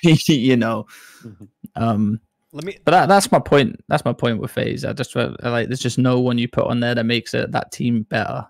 If you have to drop at the end of the day, the two maps they won were really impressive. It's just Kismet, just like I want to give credit to Kiz. Sure, Sib also got absolutely tucked into bed game 1. Yeah, and then he really turned it around. Like he started off the game not too bad, and then he went 3-21. 24 lives or whatever. Yeah, 9-30 to finish the map, a .30 KD. Pretty terrible map one. Don't see that every day. But he actually, to be fair, he kind of brought it back to nearly even at the end. But because so far this season, Hydra and Kiz haven't been, and Hydra still isn't like Hydra 2023. Which I mean, come on, like it's going to be tough to have a season. That's my like point. It's it's impossible. Like that's my point about the whole consistency thing. It's impossible to play at that level. You even saw Simp last year. Or was it this year in stage 1 online? He didn't look the greatest person ever. I mean, I think it was a busy stage on this year. Simp was godlike this year. Simp was crazy online. Oh, it might have been last year or something like that, where everyone was looking at Simp like, question mark. Question mark. Yeah. Does it still say Infinity on the website, Ace? Yeah, it does. Map 2 says Infinity, yeah. But, I want to give credit to Kids, credit to Dante, too. If you take away Dante's map 1, which is a 9-30, his overall goes instead to a 56 and 53. So yeah, he is above a 1.0 realistically. If you take out the map 1 where they're all just getting smoked besides Hydra, you take that out, he actually had a really good map. And again, Kiz, even map 1, 18 and 26, 0.69. You take that out as well, he drops higher than a 1.2, a 1.12. I love this new analysis we have where we just ignore the maps when they play shit. We just discount them. We're like, yeah, well, that was an outlier, so we just. No, I think it works. I think that works in terms of crediting crediting how well a player has played if you take away their one bad map. Yeah, because there's definitely maps like a 9-30 is not representative of what Dante actually contributed in the series. It's literally not. Yeah. It's a map 1 that was uncharacteristic and the whole team was getting piss slam map 1 overall. His 9-30 didn't help, but they were all playing pretty bad. But then after that, if we're gonna use it against players that are getting pissed on, we got to use it against players that are doing well too. Yeah, both sides. We got to play both sides if we're gonna be fair about this. Yeah, no, it's a concern for FaZe that they're having some type of trouble with top teams. It's also FaZe online. So, like, am I really concerned, like Trey said, are we concerned that they're going to come to the major and Cell is not going to be dropping 1.2s, or that they're going to fall out of the top 4, top 3, top 2 conversation by the time the major comes around? Absolutely not. FaZe are still ridiculous. New York just happened to catch them on a Neslo, which is what was expected and people like, Rab expected of them. So I don't think it's that big of an alarm to set yet. But it's something to note down in the pen and pad. And as we go into next week's episode of Dope Check, and we keep going on weeks and weeks here, it's something to identify if FaZe's S&D don't get better. I think play Ultra next weekend. If we look at FaZe's upcoming game, yeah, let's take a look here. Next week, I was gonna say that we don't look at FaZe as getting beat by the lesser teams either. Like, these are good teams that they're coming up. Like if they lose, it's always to a good team, in my opinion. It's always going to be to an OpTic, a New York, or an Ultra. I will say New York is the 4th best team in the game right now. I'm impressed with what they've been putting up. I think it just makes things really exciting going forward, because New York during Major 1, the qualifiers, they didn't look like we expected them to look. And then they turned up to the Major and got slammed. And I wasn't even that surprised when they went out. I mean, I'm pretty sure I picked Ravens to beat them in that losers round 1. Something like that anyway. You did. Like, you know, it didn't feel like a massive surprise that New York had a bad Major 1 based on. Now, you would be very surprised that they had a bad Major 2 on this evidence so far, which makes it's great, right? Because at the start of the season, this is what we expected, that it to be effectively FaZe, OpTic, Ultra, Subliners every Sunday, with few exceptions. And who the hell knows who's going to win on that given Sunday. At the first event, it felt like it was realistically only FaZe and Ultra that could win.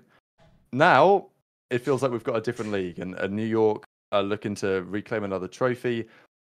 Obviously, we've criticised OpTic here, but they did go 2-0 on the week at the end of the day and showed some resilience, and they're still not losing. I mean, they should have lost, but they're still not losing. And then, FaZe, they play Rokkr next phase, and then they play Toronto. I mean, that FaZe Toronto match is going to be incredibly interesting. Obviously, a rematch of the grand finals. I will say this is the chance where every other team to pounce on the fact that Ultra have publicly admitted they don't like these new spawns. They think they're ass. And the map set changes. Like, they didn't want Skid Row gone from Search. They they didn't want Terminal to stay or anything like that, and they're not great on ReeaL, let's be honest. No, they don't look the best on ReeaL when you. But I kind of assume that. To be fair, I don't feel like that ReeaL is a very them map. In my opinion. Can I also highlight? Sorry. Yeah, go for it. No, I just want to highlight the fact that NYSL's schedule is Heretics next, Gorillas, and then OpTic. So you can almost guarantee that NYSL is going to be number 1 or 2 going to this major. I think I would be fair to say that they're automatically going to take a number 1 and 2 spot. Toronto will take the number 1 and 2 spot. So then you actually have OpTic and FaZe in the 3 and 4 spot. More likely than not, which is kind of crazy to consider. It kind of makes the matchups that are going to happen after that much more interesting. Well, it means that those matches all happen in winners round 2, right? You don't get any of these first round top 4 battles theoretically. Yeah, you don't. You get more of like people getting ripped, or they should get ripped, or big upsets happening a lot more now. So I don't know. This next split is set up to be super just like oddly interesting. A lot of people are switching spots in terms of standings, at least in this major compared to stage 1. You have Rokkr, who's like 0-3 and has still a tough schedule coming up. They can end up looking like a top 4 team, but like, some people in chat were saying objectively, if they're 0-5 or 0-4, who cares how close they make it? Doesn't matter at the end of the day. Even though NYSL look rocky, they're still 4-0. It's just so many narratives and buildups throughout stage 1 and 2 that are happening. I don't know. This year is just coming together in such an odd, fantastical way that every team has their own own interesting narrative building up going to Miami. Everyone's got their own storyline. We got Minnesota storyline of like these guys are like the 4th best team. Look at this, and they just get like the most unfortunate shit happen to them, or like they cause the most unfortunate shit happen to them. So we've gone from like that ace to like us talking about me in top 4 to now they're 0-4. And it's just like, and it don't matter. Then you got like, OpTic, who have had like stupidly close games, how we like consider them the 3rd best team. And now they're, looking shaky against LAG, who you would expect them to just come out and club. And then same with Ultra, 3-2 against Heretics. Yeah, it's everyone's got their own weird little storyline, and it's kind of funny now because after Major 1, I wasn't really looking forward to matches because I just thought, middle of pack, it's a grueler, and the top teams just batter everyone. But with these new spawns and new hills and new map sets, it's actually very interesting to watch COD again, in my opinion. If you're a COD fan, this should be your favorite time of the year right now. Absolutely. It's great, yeah. And after the major, there's another little gap, which you can say is bad because it's a bit of a gap, but also gives them the chance to put Vista in the map pool, which almost certainly will happen.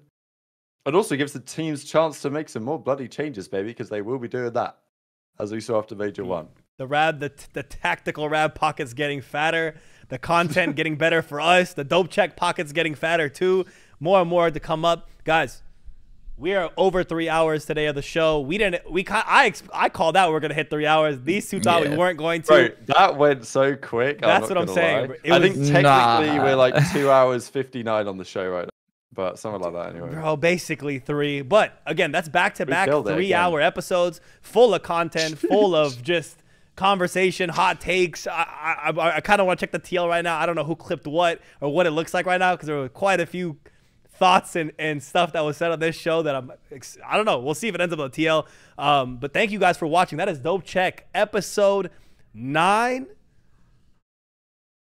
I'm so excited to continue watching these matches and for this upcoming weekend. Please make sure to drop a follow if you haven't. Make sure to follow all of us in here. Follow the Twitch page. Again, Friday we will be live again for the Dope Check pre-show for the CDL matches. We will be live again, but that will be only on YouTube. So make sure to check out the Breaking Point GG YouTube page and follow there to watch the pre-stream before the matches. Thank you guys for watching. This is Dope Check episode 9. We'll catch you guys next week, same time, Monday, 4 p.m. Eastern. Me, Rab, and Trey. And I think next week we will have a special guest, so you don't want to miss it. Catch you guys next week. Thank you for watching. Good night.